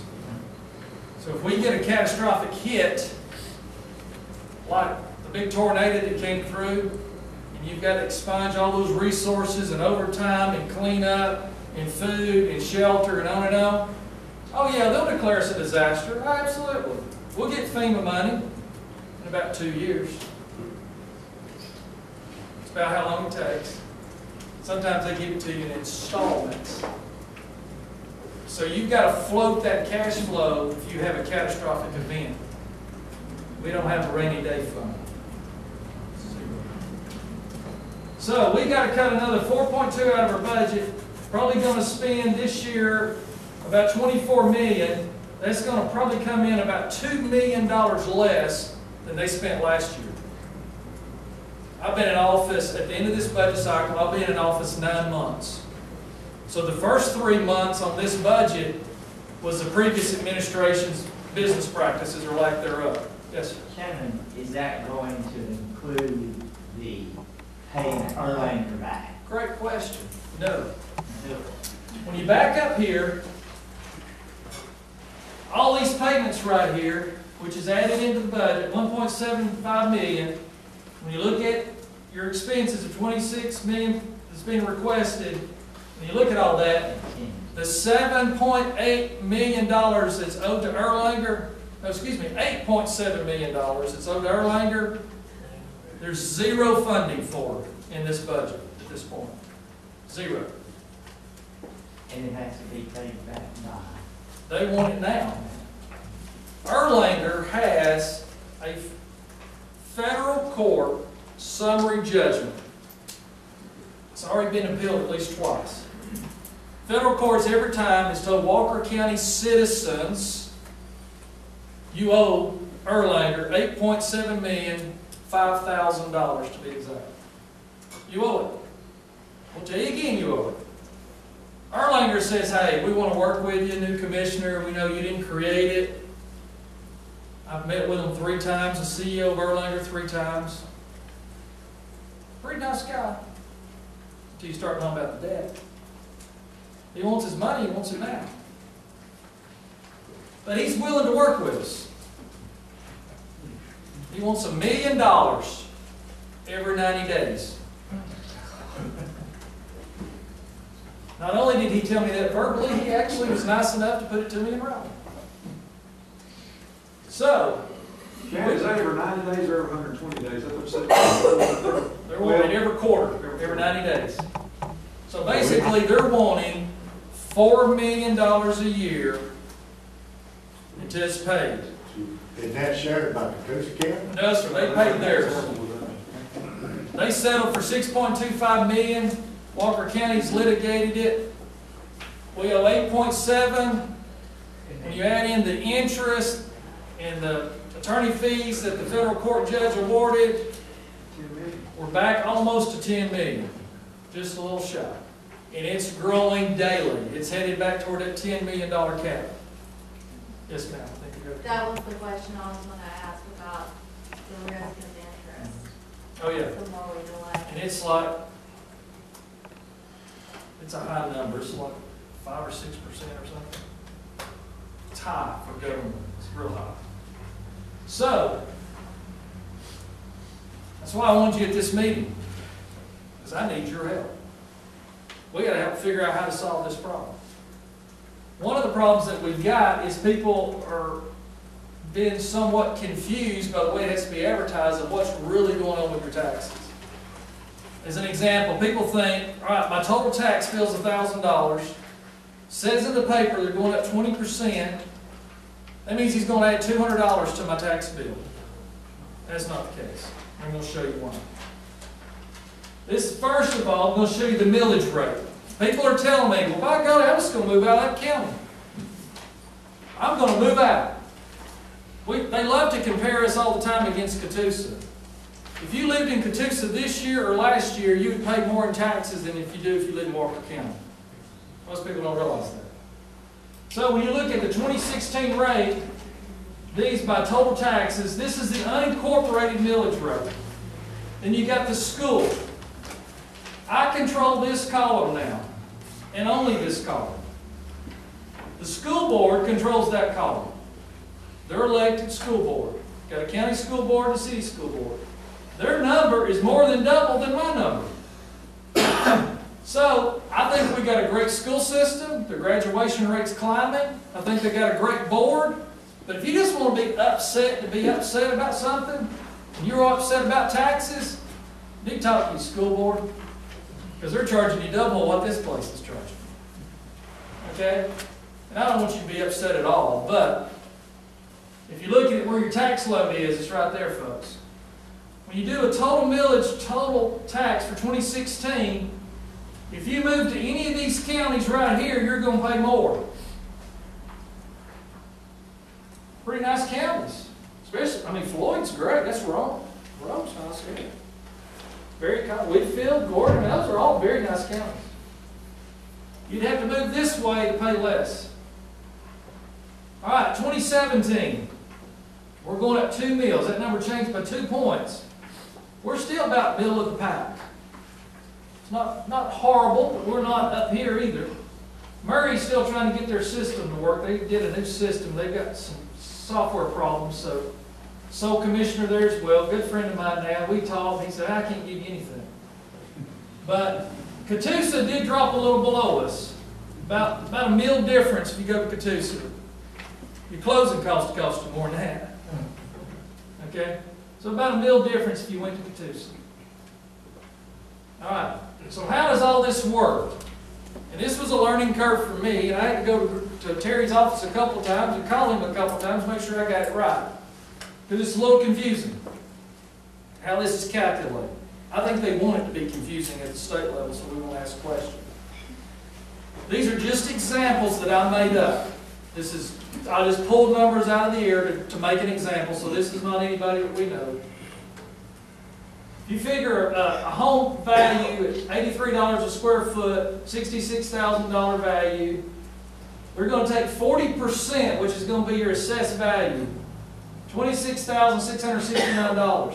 In this example, and only in this example, if you get the homestead exemption, which means you own and live in your primary residence and you've applied for it, at any age, any income, you can get this exemption. So with that exemption, it'll reduce your homestead, it'll take that $2,000 off. So you'll take your total value times 0.001. Now there's more than one way to do this math. This is the way it's simple for me, it's easy for me to explain to you, but there's other ways to arrive at these same numbers. 24.669. You take, this is 2016, this is last year, take that net number times the county government millage rate of 7.83. The taxes on a $66,672 property is going to be $193.36, and you're going to send to school $410. Then you're going to add your fire fee on this 800 square foot house, and in 2016 it's $130. Total taxes are $733. So $130 goes to the fire department, $410 to the schools, $193 to the county government to provide everything else. Another example, I'll run through this kind of quick. This is 2017, same math. We increased the millage rate. The school system dropped a couple of thousandths of a percent, just very minimal. 800 square foot house, it's going to go to $742. You compare it, this person here, in this example, a $66,000 home is going up $9.55, folks. That's not 20 or 25% of your tax bill, because I can only affect your fee and your county portion. All right, let's look at another example. We'll run through this pretty quick. 1,200 square foot home, $130 fire fee, 2016. Do the same math, $1,059. 2017, fire fee is going to drop to $10. It's going down. Because if you're under 1,300 square feet or less, you're going to get a decrease. Well, I guess 1,299, you're going to get a decrease. Millage rate went up. So when you look at the difference, in this example, a 1,200 square foot home valued at $100,000, which is the medium home value in Walker County, it's $100,000. That's why a $100,000 example had to be used in the advertisement. You have to use your medium household income, or your medium household value. Am I saying that right? Your medium household value in your advertisement, so everybody in the middle knows that's what's changing. In this example, which is mid of our market, went up $65.93 total. All right, now we're going to advance to a 2,000 square foot home. Math's all the same, just changed the square footage amount. $130 fire fee on a 2,000 square foot home because it's 2016. 2017, fire fee goes up to $200, 2,000 square foot house, $1,911. Increase $198 on a $166,000 home. Any questions thus far? Does this help? Makes it a lot simpler, don't it? We're going to release this all on our website so you can access it. You can take and plug your numbers in. Basically, what you would do, take your total number times 40% times the new rate, which is about times these rates right here. You take this screen right here, 2017 screen, insert your number right here, times there, if you have the homestead exemption or not. Now, any of you that get other exemptions due to age, agriculture, there's a lot of other exemptions, you're going to be paying even less. But we're just taking the most common example, okay? You would have to look at your individual circumstance to get your actual cost if you've got other exemptions, or if you're agriculture or business or whatever. This is just the typical exemption I wanted, or typical example I wanted to show you. I was looking at a spreadsheet the other day. 90% of our home value, if I'm looking at it correctly, is under $200,000. So you're saying you're basically a big line share of our citizens are going to be paying probably less than $300 increase on their property tax. With the fire fee, it's going to fluctuate at something on square footage. Okay, let me back up here. All right, any other questions on this? Now, one of the things we talked, yes, sir. This, if this ever gets paid down, the negative part that we're in, is taxes ever going to go down? It's going to depend on y'all. It's going to depend on all of us to hold our government accountable. Because what government needs to do... How come they can't hold the last administration accountable somehow or another? That's a good question for your DA, district attorney. Okay, you got to stay involved. You got to look at the numbers. You got to hold your government accountable. But for this county to be healthy, we need that in that position to be a good, strong, positive number, to have cash flow and so forth. So we talk about cash flow. I mentioned earlier about borrowing money. Tax anticipation note is a legal form that local governments can use to borrow money. That's what I had to go do in January. I've taken some criticism because people say, well, he's supposed to be in there fixing things. He just went and run up more debt. No, I got the money to pay for what they'd already spent. And they took all the money to run the county for all of this calendar year, and they spent it too. So we had to work with two banks to get 2 lines of credit at $4 million each. We're $6.5 million into that. We probably are going to have all of it before the end of the year, being December. So, getting the $4 million from Bank of Lafayette was fairly easy. I went to them and said, hey, we got it. Here's our total spreadsheet. Here's our cash flow. We know the second week of January, as the county department did work, we had a cash flow sheet about yay long. We knew to get through December, we were going to need $8 million. Bank of Lafayette said we can help you with half of it. It's come about May, I got active trying to find the other $4 million. I contacted 8 banks. Immediately, first conversation, 5 of them told me, no way. Not going to loan you a dime.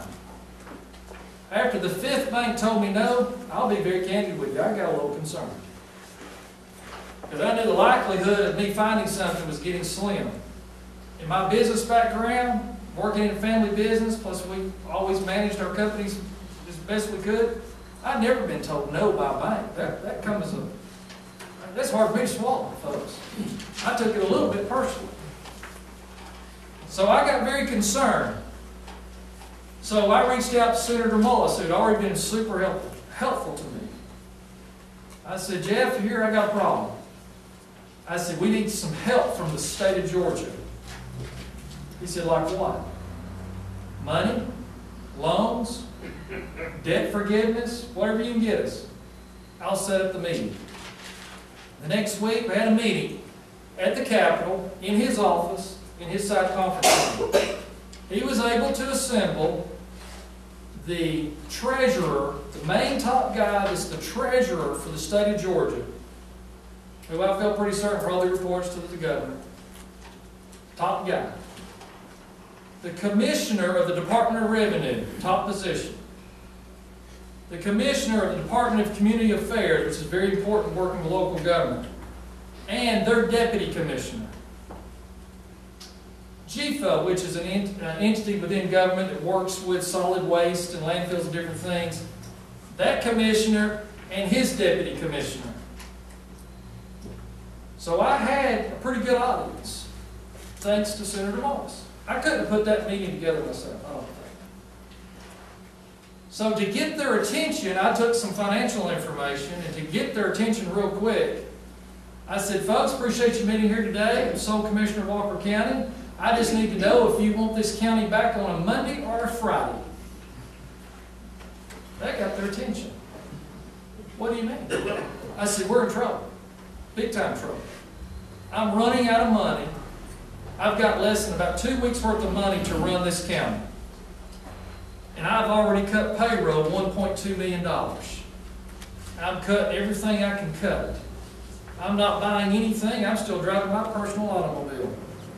I need some help. You can hear a pin drop.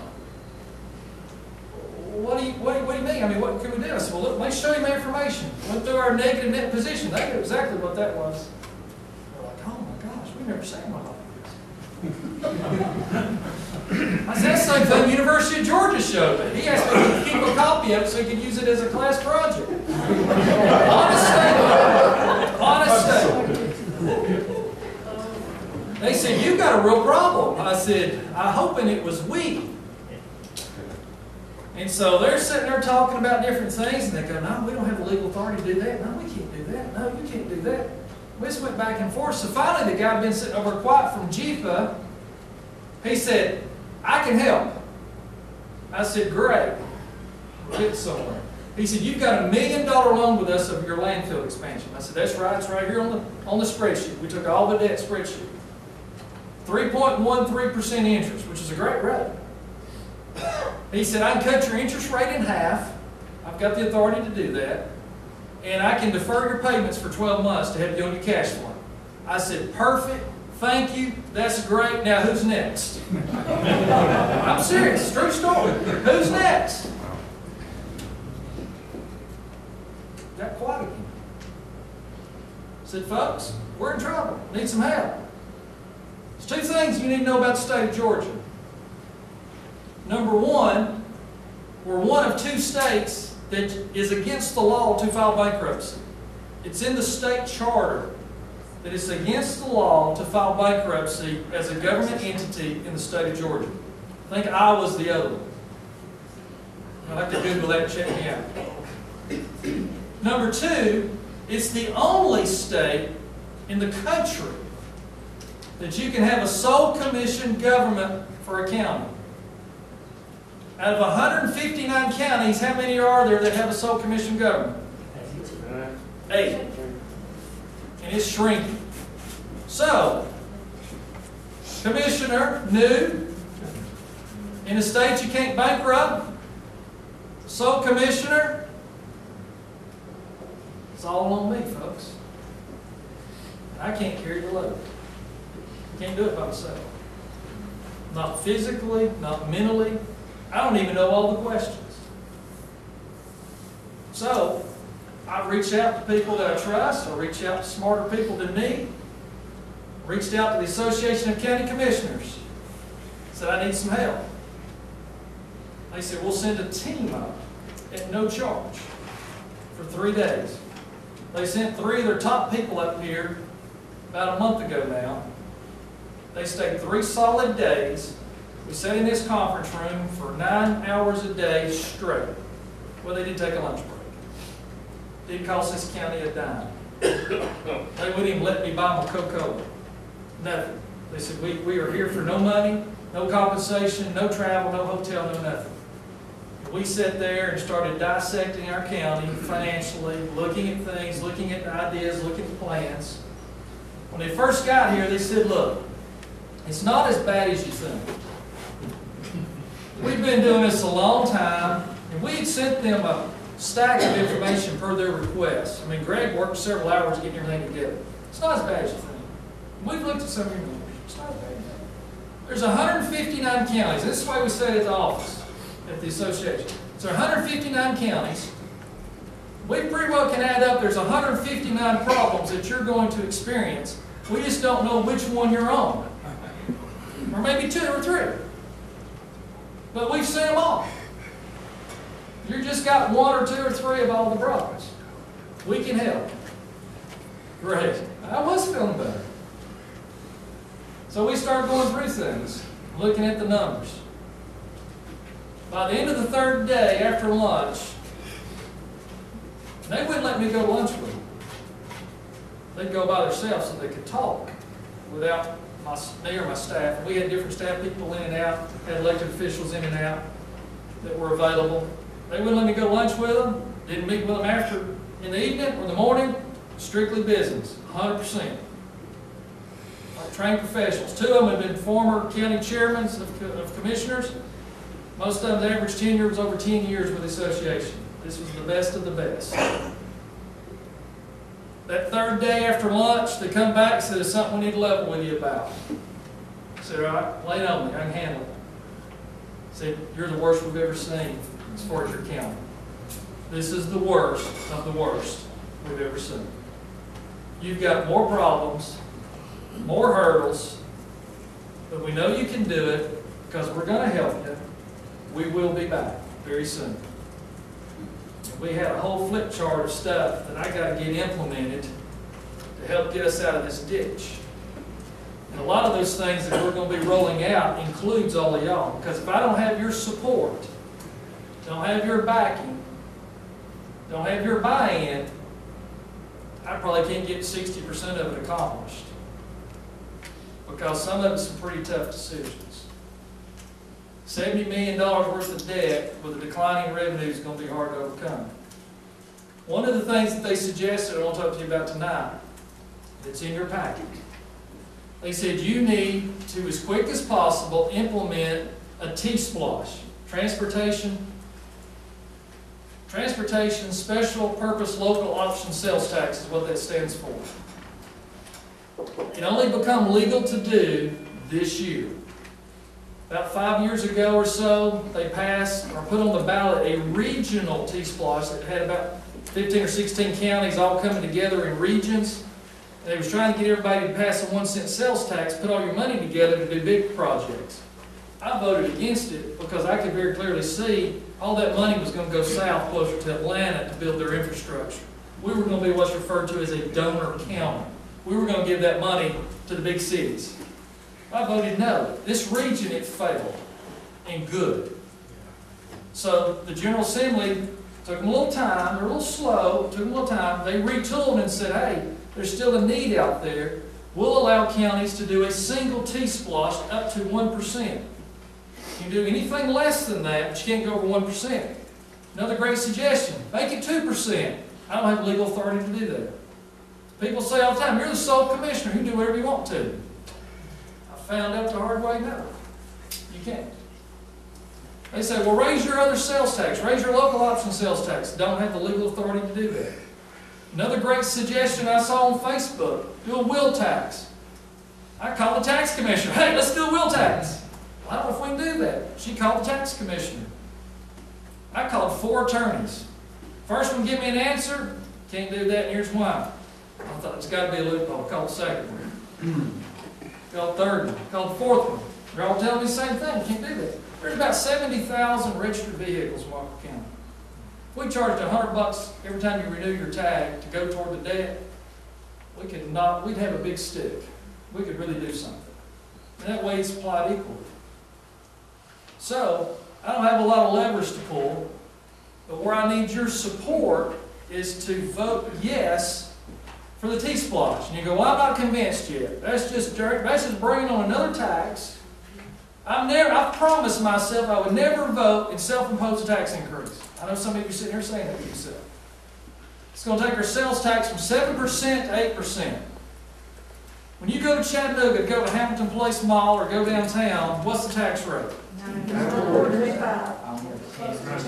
Almost 10%. I think it's 9 3/4. So we're going to go to 8 if we all vote to do this. So it's almost 10%. We're still going to be less. You say, yeah, but they don't have income tax. Well, I know, but when you're spending money from Georgia, and you go into Tennessee and spend money, anytime you go outside of Walker County to any county in America, and you spend $1, technically you are classified as a tourist. Those are tourism dollars. You think tourism, I go on vacation. No. When we go to Hamilton Place Mall and we buy a new shirt or a new pair of shoes, we're a tourist. We spend a lot of money in tourist dollars elsewhere. So, here's the dilemma that I'm in. And these guys could not believe this when they got here. This is one of the things they questioned me about. They said, what about your LMIG money? Which that's another fancy acronym from the state, which is a local maintenance grant for road paving. I said, how you doing on your LMIG money? I said, I'm still sitting on 2017's money. I said, it's a separate account over at Bank Lafayette. How much you got? I said, a few thousand, $2,000 to $3,000 under $1 million. They said, you got $1 million sitting over at Bank Lafayette. Why have you not spent it? To repave roads. We've seen some of your roads. Why have you not paved any of your roads? I said, there's a caveat. To spend that money, I got to put 30% with it. It's 30% match. I got to come up with $300,000. We don't have it, folks. I'd have to go borrow it. That's what the past administration's done. The 10 miles or so of road they paid every year, they'd go borrow the money to pave the roads to keep you asleep. Because if your roads are paved and your taxes are not increasing, nobody's going to show up. You keep all the vultures away. So, what do y'all think's going to happen come December, or on or before December of this year, with that $1 million sitting over in the bank? What do you think's going to happen if we don't spend that money? Goes away. Bye-bye. Back to the state. They're going to send us another $1 million. Oh. They're going to send us our 2018 money. Now I need $600,000. Our problem just got worse. We sat around the table and laughed about it. They said, we've never seen a county that's going to have $2 million to make that can't spend. I said, I don't have $600,000. I can't take the risk of what little bit of line of credit I got left to risk using that money to pay and have an EF3 tornado come through here. I'm having to think about things now, folks, I never thought about before. When I see a fire truck go down the road, or an ambulance or sheriff's car, I have to think totally different today. There's a lot of risk. By the way, I'm the sole commissioner. It all comes back to me at the end of the day. So, if we can come together and pass a T-Splosh, 1%, it's going to be on the ballot November the 7th when I sign the papers here shortly. If you will support me on that and vote for that, that will bring in, we're projecting, $3 million. 75% of that will go to the county. 25% of it is distributed and allocated to the cities, proportion off of their formulas that's been used in the past. Every city's a little different. It's in your pack. You can see it. That's going to be worth about $2.5 million to Walker County. I can take that $2.5 million and match it with that money I get over in the bank. We can start paving roads. Doesn't affect the general fund. Doesn't affect your property taxes. Sales tax money. When all these tourists come in, they're going to help us pay for that. Just like we help them pay for theirs when we go to Tennessee or Alabama or Florida or wherever. We want to share the love. If you don't want to put burden on your property taxes, vote for the T-Splosh. Yes, sir. I just want to ask you a question, because you're going to face this question. The gentleman mentioned B.B. Haskell a little bit earlier, and her being prosecuted, and we all know she misappropriated over $9 million of splash funds. Even though she had a list of projects she was supposed to follow, it was ignored, like the police cars and road raising, we missed out on those matching funds. That's exactly right. What guarantees do we have from you that the money's gonna be spent the way it's supposed to be spent? You need to show up to the meetings, hold this administration accountable to show you the reports, is one thing. Number two, you've got to trust my integrity, which I've got to earn. Okay? And number three, we're not going to bond it, so we're not going to get a big pile of money for Christmas up front. We're not going to go in debt for it like they've done before, and they go like, oh, we got all this money, let's go blow it. We're going to spend it as it comes in, so we get the best use of those dollars. We're going to pull them dollars and squeeze them as hard as we can. So it's a great question, and there's going to be people, absolutely, you're right, I'm going to get hit with that. The past administration misappropriated splosh money. What's going to keep you from doing it? What's going to keep me from doing it is my own personal integrity, my own morals. But number two, you need to also make sure those are in check. Can I follow up with that? Yes. Is there gonna be a list similar to the splosh list that was done on roads and bridges that's gonna be worked on, performed, and used with this money? Yeah, we will be working on the list. We don't have it ready tonight. I understand that. And the reason we're under such a time restraint, one reason Mr. Buckner's here tonight, I'm sure, is we have to have all of this documented and signed and done before the end of this month. It has to be to Kennesaw State University, who handles all the database for all the elections, to get it on the ballot in November. So we've had to move very quickly with intergovernmental agreements with the city, documentation, all that we have to do internally here tonight, public meeting and all, to get that on the ballot. Yes, sir. How long is the? 5 years. 5 years. And then it had to be voted on again to continue. But Yes. well, the reason I brought that up, not to see the list tonight, but as far as holding you accountable and it being transparent, Absolutely. is that list could be somehow put on your website, publicly displayed, and we could be given an update as those projects are. Yeah, that's a good way to check and balance that, absolutely. One good example of what he talked about. Last summer, on the BB High School, the road I live on, we paid twice the same year. What road is that? Hankins Road in Rock What county official lives on that road? which is a subject that I need to discuss with you in private, to save embarrassment. Right down Hankins Road. Okay, so here's the neat thing about the splosh. We can use that as matching funds, but the state will continue to send us about $1 million plus a year going forward. So the $2 million that we've got won't stop. We'll get $1 million. We'll be able to take our matching money of about $2.5 million and use that. Well, how far will that go? If asphalt prices stay consistent, labor stays consistent, general round number, you can resurface on average a mile of road for $100,000. So if you got $2 million, you can do about 20 miles. If you got $3 million, you can do 30 miles. As Dean mentioned a while ago, in the other splosh, they bonded out until there was $9.1 million in there for road paving, earmarked, designated funds that we all voted on. They took that $9.1 million, publicly have admitted multiple times, they spent it on the industrial park to finish the industrial park. We lost a 70% match. The way this works is an example. If you're going to do $1 million paving project, the state will give, as a gift, $700,000 of that. We put in $300,000. It's like your 401k. Where can you get a 70% return on your money day one?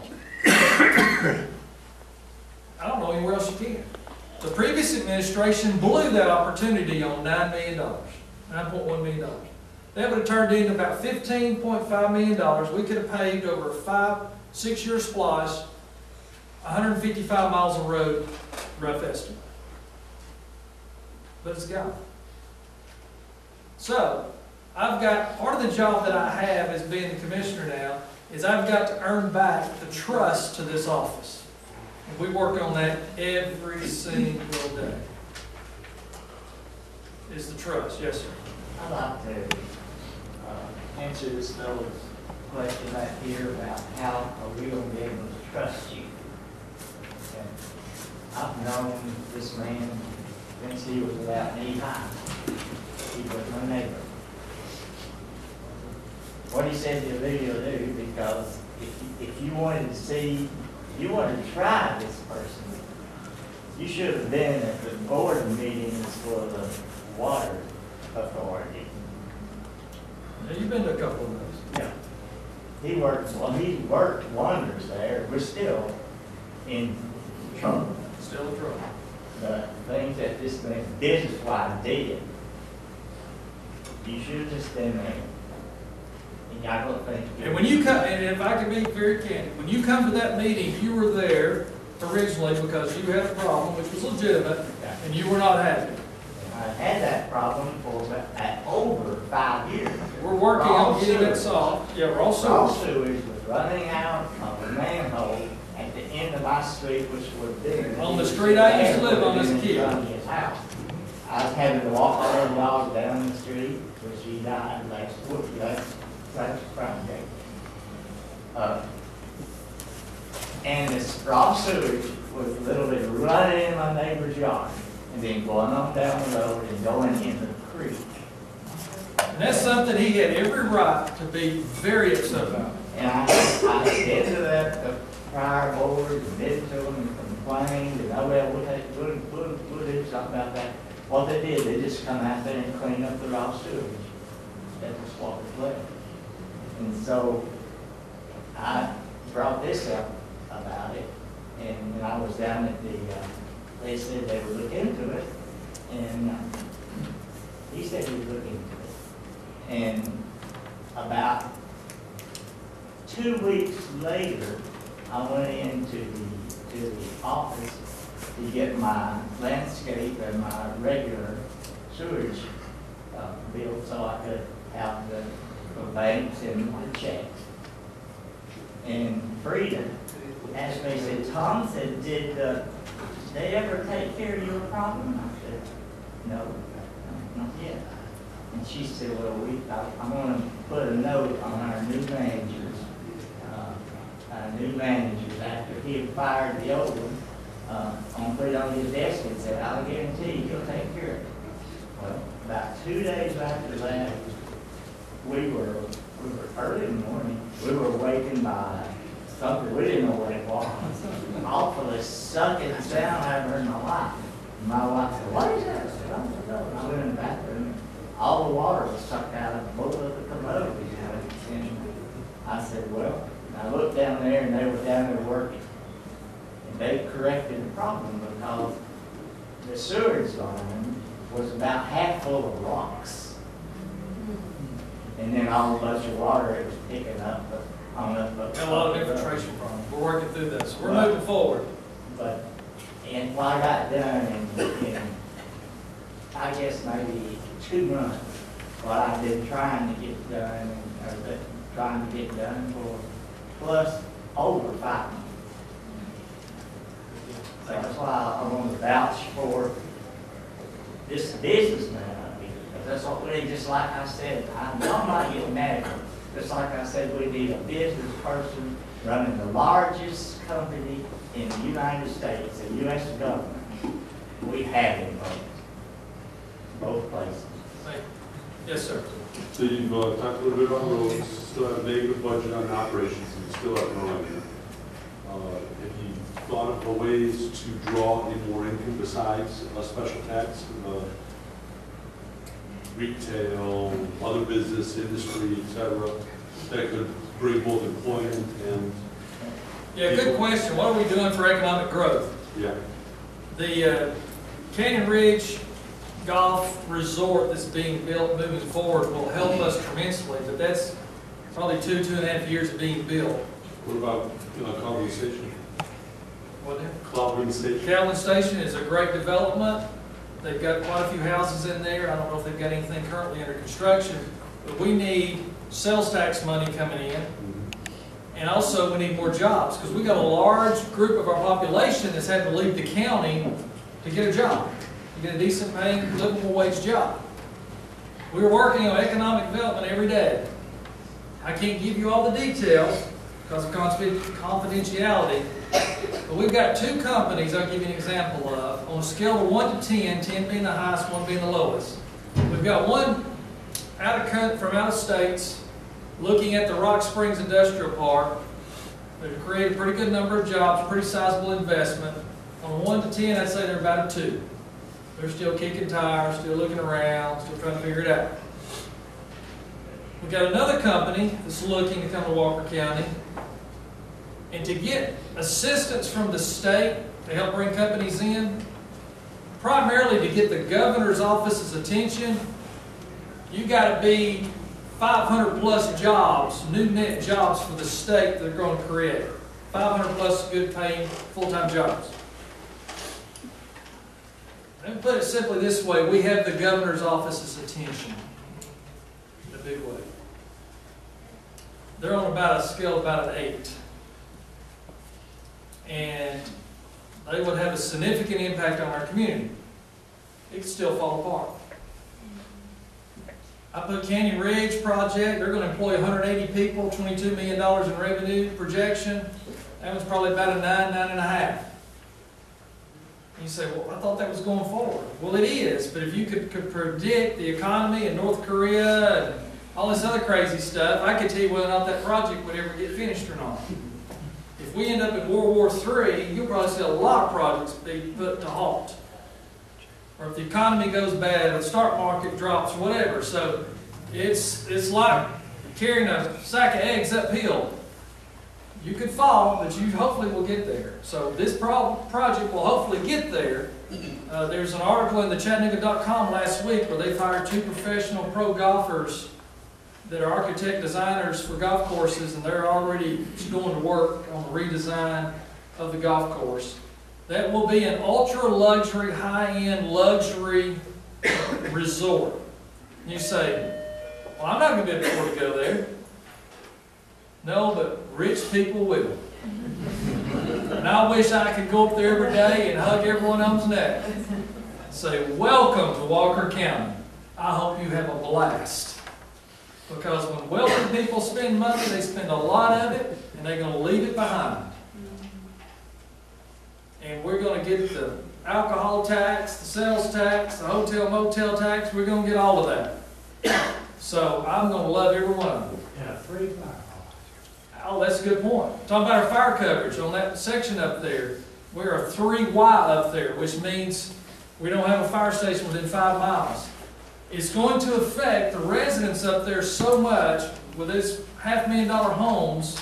It's going to rake their insurance up $2,000 to $3,000 a year unless there's a fire station. They're going to build a fire station up there and donate it to Walker County. That's how serious they are about that development. It will be a destination. It'll have 3 or 4 restaurants, 3 or 4 swimming pools, a complete day spa, average room rates over $200 a night. It's going to be a destination. It's not going to be like you're staying at the Chattanooga, which is a great facility, or the Trade Center. It'll be a trade center, convention center. I forget how many rooms, 230 or something. But it will be a destination. They want people to come there and stay and leave their money behind. And how much money, county money is going into all that? 0. Every time we met with them, we said, we've got no money, we're signing no bonds. This is a project by another developer that tried it a few years ago. I've got copies of the documents where the prior administration was going to co-sign for $50 million. Folks, this is going to be a great project, but it's a high risk project. I've heard this before from long.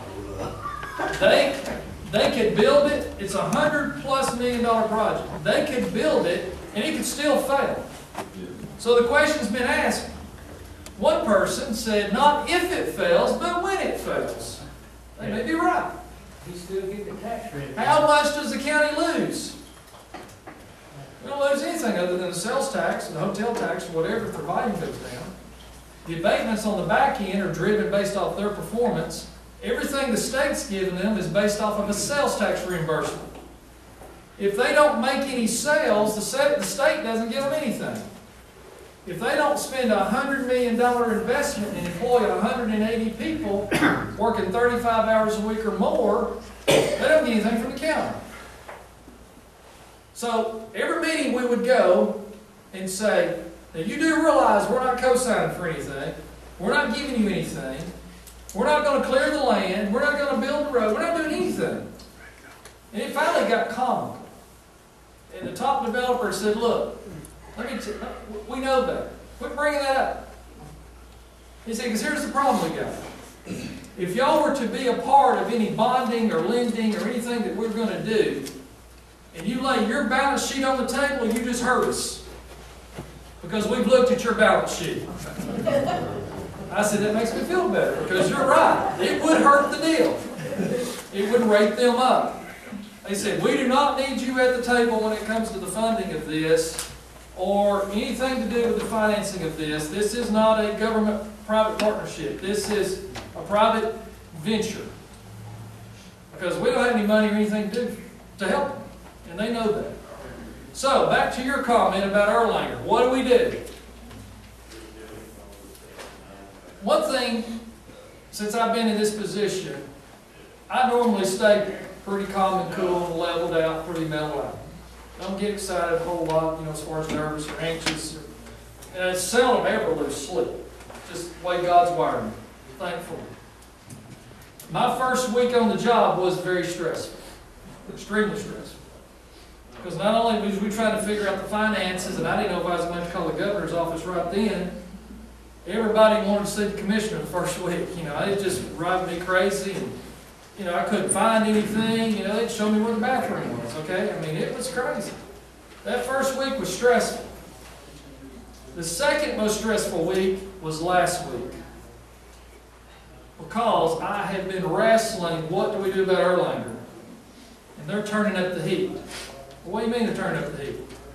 They've told me in writing and in person, we're going to take enforcement action against Walker County unless you come up with a settlement that we will agree to. With their summary judgment, they have the authority and the ability to go before a federal court and get an order to increase our property taxes an additional 7 mills. So, somebody brought this up the other night. Go from 9. Basically, you'd be over that number right there. We'd go here. About 32, 33. And I would end up with a court order, and the tax commissioner and the assessor, everybody would probably be listed on there. They'd make sure they didn't leave nobody out. And we would all be under a federal order to make it happen. Miss Walker would probably have to deliver the check to them personally to give them that money. What would they do if everybody refused to pay those taxes? So how do you forget that? That's it. How you need thoughts on solving the current circumstances? Our very first meeting of this, when we talked about this last Thursday, we had quite a bit of discussion from the floor about how do we solve this, because we don't have the money in the current budget. We still got to cut it $4 million. What do we do? They have a court date set for the first week of September, folks, to go back to federal court. So typically when power and money are in play, you have to equal that match, right? And the only thing you have going for you is people. Not the only thing, but so have you organized? Have you we get a marathon race coming through predominantly through Walker County? There's an opportunity to get some, list of board members of Erlanger, let people see the names of the people forcing it. That's the advantage you have. You don't have capital, you don't have... There are a lot of tools and ideas like that. Yes. But I'm a one-man show. Well, why don't you... I've been running as hard as him. That's why I need y'all to come to things like this. Yeah. We need people like you to step up. Yes? Shannon, have you considered professional mediation? We've met with them 3 times with professionals in the room, attorneys in the room. I made them one offer of $500,000 every 3 months and they turned it down. So, Why don't you hire a PR firm and have them put a spin on it? the last administration did that and only made it worse. Waterhouse out of Chattanooga, they did that, tried to smear Erlanger. But here's the problem. They're right. Erlanger is correct. We owe the money, they've got the judgments, we owe it. So out of our first meeting and every other meeting that we've had, we've talked about how do we tackle this? How do we make this go away? How do we increase revenues to make this happen? We're all in this together. There's not a good solution. Like I say, last week was a horrible, horrible week for me. I lost sleep trying to figure this out. I still don't know if we got it figured out, but we got to do something because they're serious about this.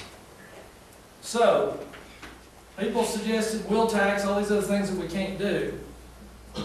I got a couple of three options. One, we could ignore it. I could sit back, play the cool politician, let Erlanger do all the dirty work, and then I could blame it on the CEO and say, I didn't raise your taxes, Mr. Speaker did. Just let it play out.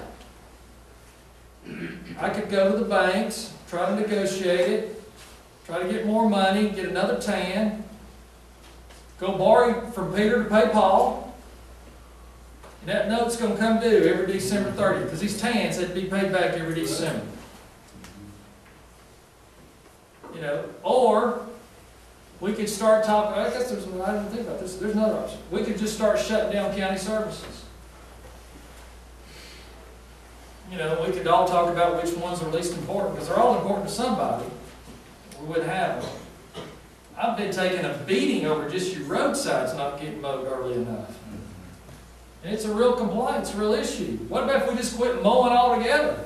That'd save us $700,000 a year. I've looked at it. Just in personnel, they don't count fuel or tractors or maintenance or anything. Just personnel, $700,000 for 12 million benefits.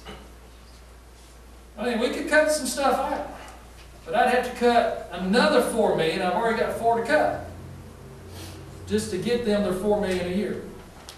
Y'all would not like what your government looks like at all, because there wouldn't be much left. So we started talking about what other fees, what other ideas. One of the suggestions was, hey, if everybody in the county, there's almost 68, 69,000 people in the county, if everybody paid $100 per person, we could raise the money that way. But how are we going to know how many's in everybody's household? There's not a database, there's not a means to know. There's one in your household, 5, 6, but there's no way to know. Well, U.S. Census data, well, it's a moving target, we don't have access to it.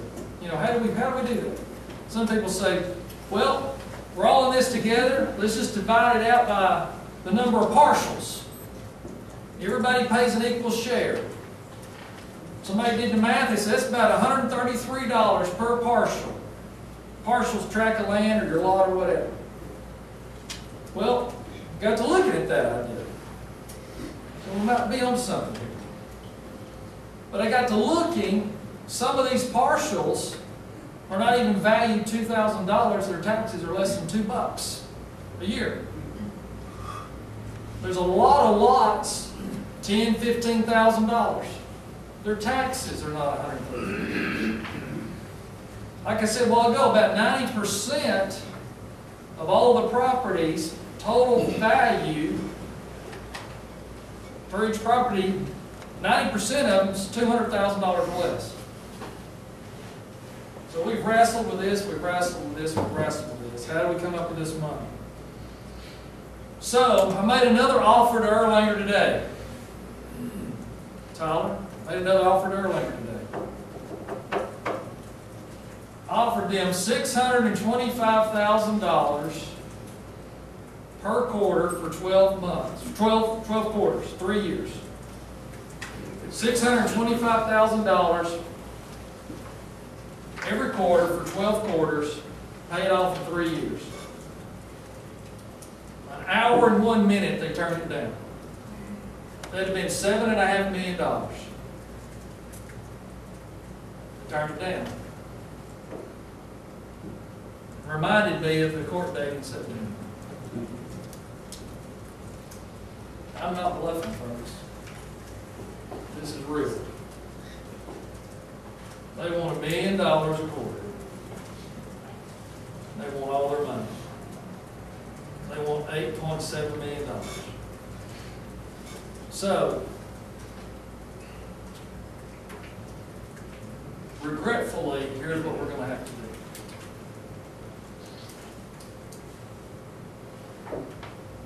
We're going to put a fee structure, we're going to create another fee, just like your fire public safety fee.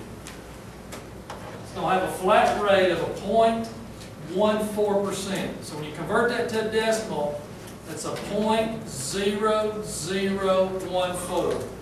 So that's less than 1/4%. Okay? This is assessed value. This should be market value. We've done a typo there. It should be market value with a $1,000 cap. Nobody will pay on any property more than $1,000. This should generate at least $2.5 million a year to pay our rent. We don't know exactly what it's going to bring, but we know it should bring at least $2.5 million a year. This will be applied this year on this year's tax bill. So here are some examples, and this will float based off this number. If you've got a value of $25,000, you'll pay $35. $100,000 would be $140. So if you're in between 75 and 100, it's going to be an odd number. These are just some examples to show you. This is appraised value. No, you said market value. Market value, which is done by the appraisal or the assessor's office. But this is your top number. 100% of your fair market value is the proper term. 100% of your fair market value. That's before you 40% off. That's correct. That's before you take the 40% off. So, I've had the Association of County Commissioners working with me on this. I've had their legal team involved. We've got the documentation. It's on the agenda tonight to pull the trigger to make this happen. Folks, I'm out of time. I'm out of resources. I'm out of money. We know of no other option of how to do this to make this fair, equitable, to do what we can do. This will terminate December 31st, 2019. And this is on top of what we're already paying. Yes, sir. Can we rename this the Berlinger? Let's call it the BB tax. We should, because it's her fault. Well, legally on your tax bill, I've got a more sophisticated term we have to use, but for a nickname, that's probably pretty good lick. So, Mr. McCauley and several of you in this, I say several, there's 3 or 4 of you in your room have been to some of my other meetings this year, or this last couple of weeks. And they can vouch for me. And Miss Walker's been to all but one. She's got her husband to come to the other one, I think. She can vouch for you. We've talked something about this in some form or fashion at every single meeting, trying to figure this out. But here's the problem that I've got. I've got to execute the documents today on the millage rate, on the public safety, and this, because Miss Walker has got to get the tax digest from the assessors. And Ms. Walker's got to get down to the state as quick as she can to get the digest approved so we can get the bills out by October 1st so we can get money coming in as quick as we can, because we've got an $8 million loan that has to be paid back by December 31st. Let me tell you y'all what Christmas looks like to me this year. A good Christmas for me this year is if we can pay those TANs off before I have to eat Christmas dinner. And it's real. I don't want to be sitting there at Christmas wondering if enough tax dollars are going to come in before the end of the year to pay the TANs back to the 2 banks. So another request I have of you and all the citizens of Walker County, those of you that's taxes are not escrowed, once you get your tax bill, and you cannot do it not one day before because they can't legally take your money, but once you get your tax bill in hand, you can go to either tax office and pay that bill as soon as possible after the bill comes to you. The sooner we get that money, we can start making weekly payments or bi-weekly payments to the banks, we're gonna save in interest. It's gonna show that we're serious about repaying our debt. And every day we can take off of there, we can save, and hopefully we can all have a Christmas we can say the county got the tan paid off. Now what's going to happen next year? Our predictions on our cash flow. We've already done a cash flow through 2018. Our predictions, conservatively, we had to borrow $8 million this year, starting in January. Next year, we plan and project we won't have to borrow any money until June, which is 6 months better than we are currently. And we're projecting we're only going to borrow $6 million because of cost savings and cash flow and all. The prior administration borrowed $5 million last year. They paid $255,000 in fees up front, plus 4.5% interest. Well, 4.5% interest sounds like a pretty good deal to the average common folk. But in government, that's about 3% higher than what everybody else is paying. So it's rated up. So they spent hundreds of thousands of dollars. People say, well, what's really a TAN? It's a tax anticipation note. Look at it this way. It's payday lending for government. That's what it is. Government's the only ones that can do a TAN. They have to pay it back at payday. When's payday? December 20th. It's when the taxes are due. They give you 10, 11 days grace period. It's payday lending for government. It's hard to get off that cycle. It's an addiction. And what most counties do, and what this county's done, most years or every other year, they go get a little bit more. Get a little more dependent. Go get a little more, a little more, a little more. There's another county very close to us that's done that, fell into that same trap. We've got to break that cycle. We've got to break that addiction and get off the crack cocaine for government money. Because it's expensive. Yes, ma'am. Well, I was going to ask really one quick question. How many homeowners are behind on property taxes? Because I called on an investment property, and this lady that was selling her home was behind by, it was like 5 years. And I thought that that was kind of a lengthy time to be behind. Do you know? I don't know. I don't have that database. It's something Is it you've been significant? I think the overall tax collection is over 90 what? 99.8. 99.8%. We do have bankruptcy people that are 7 years behind, and I can't touch them. So if it's something in bankruptcy, they can't touch it. Okay. Yes, sir, Dean. Well, a couple of points. You got a moment. Sure. Number one is, it appears that all this kind of works together hand in hand. I mean, the T-Splosh is fundamentally meant to take stress off the general fund for the paving of roads.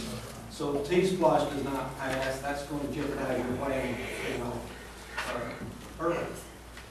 No, because this will be designated money. Since this is a fee, this money will go into a separate account. This money will have to be used to pay off debt with. We can't use this for road paving. We can't use it for general operations. It has to be done here. If T-Splosh doesn't pass, there's a risk. Anytime you have a vote, there's a risk. If T-Splosh doesn't pass, I can sit here and tell you we won't be able to pave roads for at least 2 years at all, period. We won't have money. Well, second of all, I know this is probably illegal to do, but maybe something could be done through the legislature. Well, these additional taxes that are being paid, people who do not escrow, that's a lot of money for them to have to come up with at one time at the end of the year during the holidays. Could there be a system set up where people could perhaps pay it quarterly or something like that during the year? What's the current law, Ms. Walker? They can't pay any in advance of the bill, but as soon as the bill goes out, we can let them pay. If they pay their whole bill in 3 payments, October, November, December, there's no fees, interest, or anything. After December 20th, there is interest, and in the past, it's been 1% a month. They've changed it a little bit so that the first 3 or 4 months, it's not quite that bad. But then the fee, after 60 days, it's 10% and keeps going. So is that county ordinance or state law? That's state law. We can't do anything any different to that. So like you say, it'd probably be something through the legislation to change it. They go in session February, March? They just changed it this past year to reduce the interest from 12% a year down to that, a little bit. Maybe there's some loophole around it, maybe they can send it to your office. Talking about sending things to my office, good lead in for me. I've got some people that I've talked to about this, and even some people that saw this as kind of building in some of the other presentations. If you have the financial ability, and you want to help your county, we can accept your payment here for all 3 years in up front. I know everybody can't do that. Or if you want to pay 2 years, or a year and a half, whatever. You can't do it at the tax office. I've already got a list of names of people that told me they would do this. You'd have to handle it here. We'd get your receipt, make you copies, get it all documented where you've got that security. If it ever comes back or something happens, I get hit by a bus, you can say, I've paid mine. We'll scan that, send that to the assessor's office. They will take that documentation and attach it in their system under your property. Log that in the system, put a note in there, and take that line item off your taxes and show it paid in full, so the next 2 years it won't show up on your bill. Yes, ma'am? Just that? Can we do the fire bill as well? Wouldn't want to do that one. That could kind of mess us up. If we could do this fee structure here on this new one, if people it would be willing to do that. Yes, Ms. Martin? If they wanted to pay it as soon as the digest was approved, the bills were approved, to keep it from being on their escrow, we could accept it that way. Once it's billed. Yeah. Once it's billed. The fire, anything, any amount you wanted to Anything pay. that's on that current bill. She can't take future money. No. I can do that here, we've determined, working with the assessor's office. Now, we can do that here and document it. But by law, she's very restricted what she can do and stay on compliance. As soon as I get the bill, come over. Yeah, and in fact, usually we have it on the website a few days before it's received in the mail, and you could pay what would have caused your escrow to go up. Yes, sir. So this will be included on our regular tax? Yes, sir. But it will come off if you paid it in a lump. Yeah, you can pay it in a lump sum, or once it runs for 3 years, it automatically come off for everybody. Yes, sir. The fire assessment, that's a permanent issue. Yes, sir. That's not a time. That's been on the tax bill since 1994. I mean, she was saying pay it ahead, there really is. No, you don't want to pay it ahead. No, just this one. This, the SPOS will terminate in 5 years, so they terminate when you die. Yes. Hey, can I get y'all to stay with us, everybody, please? Let me get y'all's attention again, please. This gentleman has the floor here, please. Yes, sir. Based on, I know you have to run all the cash flow and all the analysis now, but just trajectory of where you're heading, the direction that we have, balancing the budget this year, these additional taxes. When do you think we're going to get to the place that we've got a surplus that's going to be acceptable or reasonable for our county, and then we're going to be able to look at it and feel like we're where we need to be financially? I would love to have this county out of debt in 10 years. 10 years. I think if you try to do it any faster, it'd break us all. We're on the pace right now, it's going to be 20 plus. And the way I say that, I was looking at some numbers. I sat up late at night and looked at some stuff. If we could take our current debt load, figure out how to have the revenue, pay that in 10 years, we'd save $9.2 million in interest. That's a huge number. Yes, sir. I think we can grow ourselves out, but We can. you gotta think of how to do that. Growth is going to be very important and helpful, absolutely. Also, spending your money in the county instead of going to Catoosa County. That's right. The more conscious we can be about spending and buying, I know it's difficult, because there's a lot of things we don't have yet. But the more conscientious we can be about spending money in the county, every dollar helps. Is this is already a done deal? I'll be signing this here in a few minutes. Is that in the packet? Yes, sir. The last part of it, toward the last 2 or 3 pages. Yes, sir. Give me an example, it says no value, it's instructed that it says no value will be charged a public safety fee based on square footage. Okay, talking about the public safety fee again, it says no value. There's some circumstances now on some abandoned properties where there's structures still standing. Houses, commercial buildings, and mobile homes. What has happened in the past under previous administration is that the assessors go out and say there's no value on the structure. Okay, we're talking fire. No value on the structure, they zero that out, the fire fee would go away. What we're saying is, and what the chief has been able to articulate and explain, those are some of the most risky. They're most likely to burn, or somebody has set them on fire as arson. Got one hanging. So all structures will be assessed the new public safety fee. That's going to bring in some more revenue. It's going to cover the cost when somebody goes and does an arson or catches on fire because of lightning. I mean, all kinds of things that can happen, I do understand. It's not all malicious. But those structures, and we're hoping that that will help motivate the property owners to do something about it. You know, to clear the land, sell it, whatever, so they can get out from under that $130 fee or whatever, you know, whatever it is going forward on the 10 cents. But whatever records they have of what the original structure square footage was, if it's a mobile home, it's a 900 square foot mobile home, they're going to get a $90 bill they've never gotten before. Because the previous administration didn't bill them. Yes, sir. Is there anything that we can do legally to force all these people that are living in our county, especially in the Flintstone area, because it's so close to Tennessee, and still driving and never buying a Georgia tag? I'm going to look into that. I don't know the solid answer to that. They have to be arrested. If you got arrested in the state, you got 30 days to get that. But we've got some, They'll never get. we've got some rental properties and things up on the north end where they've been there for 6 months. They've not registered in Georgia and paid the taxes.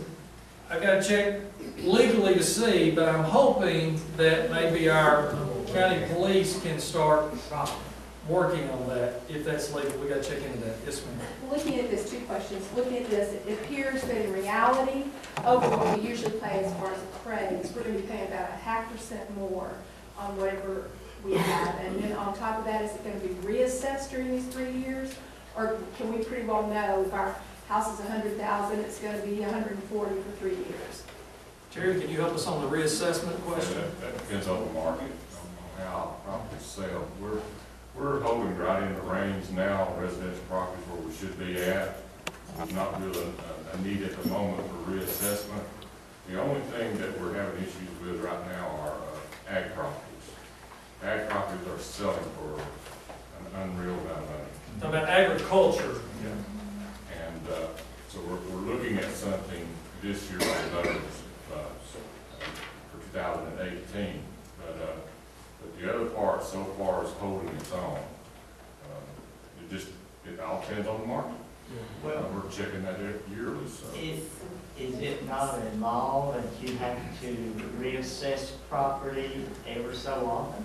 Well, we have to review the properties every 3 years. We have to review them. The reassessment part, that is influenced by the markets itself.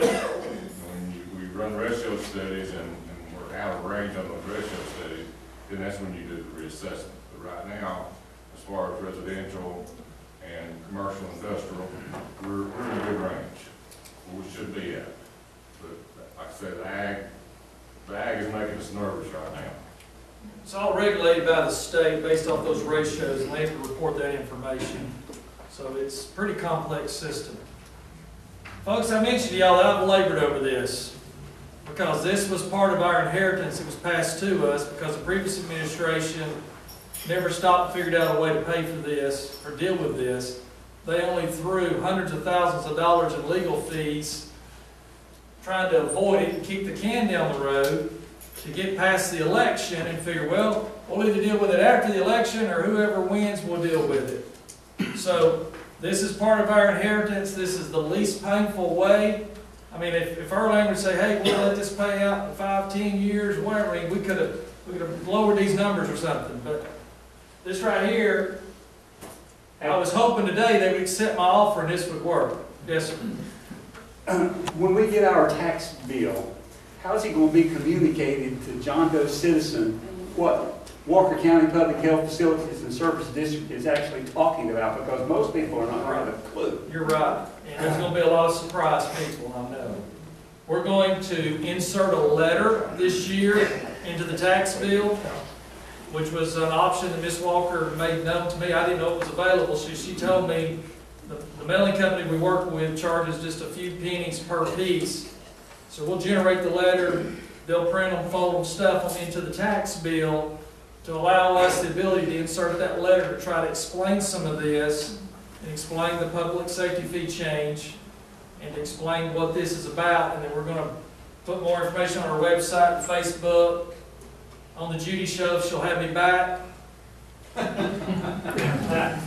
any of y'all watched last night, you know what I'm talking about. Yeah. But we're going to have to try to get in front of it the best we can. Yes, sir. Could this not be billed separate? Well, see, I'm on escrow. It could, but it costs us several $1,000s to do it. No, but see, I'm sitting here. I mean, but like Ms. Walker said, you can finance 5 years ago. Saved $400 a month. I just had $150 saved last year off my taxes. And guess what? I'm $100 over all that already back because of taxes in the past, now all of this. And I'm retired and basically disabled to work a lot now, can't because of leg and knee condition. That's in escrow. They don't just take out what. Yeah, it's over 100% over the average. And I'm looking right now just at the fees in this. My escrow is going to increase about, in the past what they've done, I'm looking at $100 a month. Because I know a smart answer come back to me on a previous administration. I've been at a lot of meetings. And I wish this. Yeah, me and you both. Me and you both. You have been to a lot of them. We wouldn't be sitting here if I really got involved. But that's in the past. But man, it is killing me. I've gone from, and I appreciate what you're doing. And I supported you. Thank you. And this is killing me. I'm looking at, because I got 2 properties.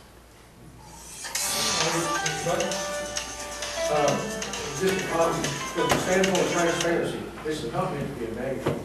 I'm one of those that has attained a few more years than some other people in here. So consequently, I have benefited from a slight reduction in taxes. This is not impacted. That fee is not impacted by age or no income, right? Yeah, there's no exemption. That's what I mean. And I'm pointing it out, not as a negative, but from the standpoint of the expectation of these people that are here in this country. Yeah, so here's what Mr. Baker's talking about. It's a solid point. If I'd hit the reset button and said, look, 2 meals is not going to cut it, we're not going to have enough money. And I do have the authority to do that. I could have put everything on hold. We could have republished everything in the newspaper. We could have done 3 more public meetings, and it would have delayed everything at least 3 weeks, maybe 4, which would have probably got the tax bills out late, so we've been further in line with the system getting it out. And we could have gone up another 2 or 3 meals.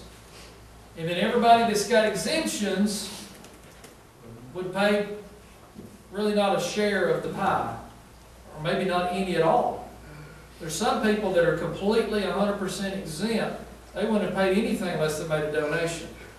So with this is as fair as we can get because there's no exemptions. So that helped drive the numbers down. Yes, sir. If you pay that in a lump, and next year your property value went up, then you're paid. We're not going to go back. Sure. Okay. That's a good question. If somebody pays this up front, if you're gonna take the risk and pay up front, and your property value doubles, you've already paid. So if we paid 3 years, our 3 years. Yeah, if you wanna pay your 3 years up front, now there's risk on both sides. Economy could tank, your property value could go down. It's likelihood it won't. It's more likely that it could go up. But those of you that can pay it up front would be very helpful. Yes, sir. If it comes on your, is it get? It's on your tax bill, it's tax deductible, Yes, right? yes, I did 17 years after retirement. Yes, it is. I mean, I get a lot of head nods, yes. Yeah, and if it's on your, tax statement, it could be deducted from it. Yes, ma'am, over here. Is Walker County finding an increase in population yearly or a decrease? And how will this, what do you project how it's gonna affect us? We've had a little bit of an increase to my understanding. If you look around, there's quite a bit of new home construction, believe it or not, in Walker County. There was one of my critics on Facebook last week that said they were gonna move out of Walker County. And so they said they contacted a realtor. And they said Walker County right now is a hot market. And that it is a seller's market because things are selling fast. There's low inventory. So there's people trying to move into this area. And so when you look around at some of these subdivisions that have been dormant after the recession, you're starting to see some activity and some building. And one thing we're going to start adding on our sheet, we're going to start logging, if we get the data, building permits each month. And we'll start being able to show that on our analysis that we publish every month of how much building permit activity there is. Because I want to know that as well. You could slowly increase the permit charges on everything because those things are just added into this. We're fixing to raise those too. Talking about building permits and things, we're going to tweak that up a little bit too. Yes, sir. I know we've been here all the time, but I'm looking for a bright spot, and I do see, like the industry we're talking about, we're 8.5 on the scale of 10. Well, when you think about it, from an economic development standpoint, how many jobs do you think? I can't really say. I know, but I can't say. Okay. Well, let's say it's 300. Well, I said the governor gets excited at 500. We're over that. Okay. All right. For every job in that sector, it usually drives an addition in the number of opportunities in the service market, whether it be a hairdresser or the tire shop or whatever. Okay. And so there's more sales tax revenue, even if that person doesn't live in this county, there's still an impact in a retail situation. And I think back to the time that before Walmart was in Lafayette, Bill Chapin at Rock City was the highest paid tax entity in Walker County. And he's not anymore. But we need more retail. And this could help drive something. In industry jobs, manufacturing will drive more retail, drive more growth, maintain our values. Cleaning up our county will drive. Call your attention to the packet that you've got. We'll start getting into this here in just a moment. I'll show this. The very last page you've got talks about our statistical data. And if you look at litter detail, halfway down, it's your very last page. This packet, litter detail. The month of June, we picked up 10,900 pounds of trash off the side of the road. 1 full-time county employee and 3 to 4 trustees. The month of July, they picked up 7,860 pounds. Year to date, we picked up almost 80,000 pounds of trash off the side of our roads. This is a statistical report we're doing every month. It shows the most 2 current months, year to date, in a comparison to last year if we have the data. How many litters do you I hope there's some. Other questions? Okay. All right, let's take about a 2 or 3 minute break, and then we're gonna go, this is gonna end our public hearing. We're gonna take about a 2 or 3 minute break, let you stretch, go to the bathroom, and then we're gonna reconvene, for those of you who can stay, and go into our official public commissioners meeting, and we'll go through our agenda in this entire packet. Probably take us 20 minutes. So, hope you can stay with us.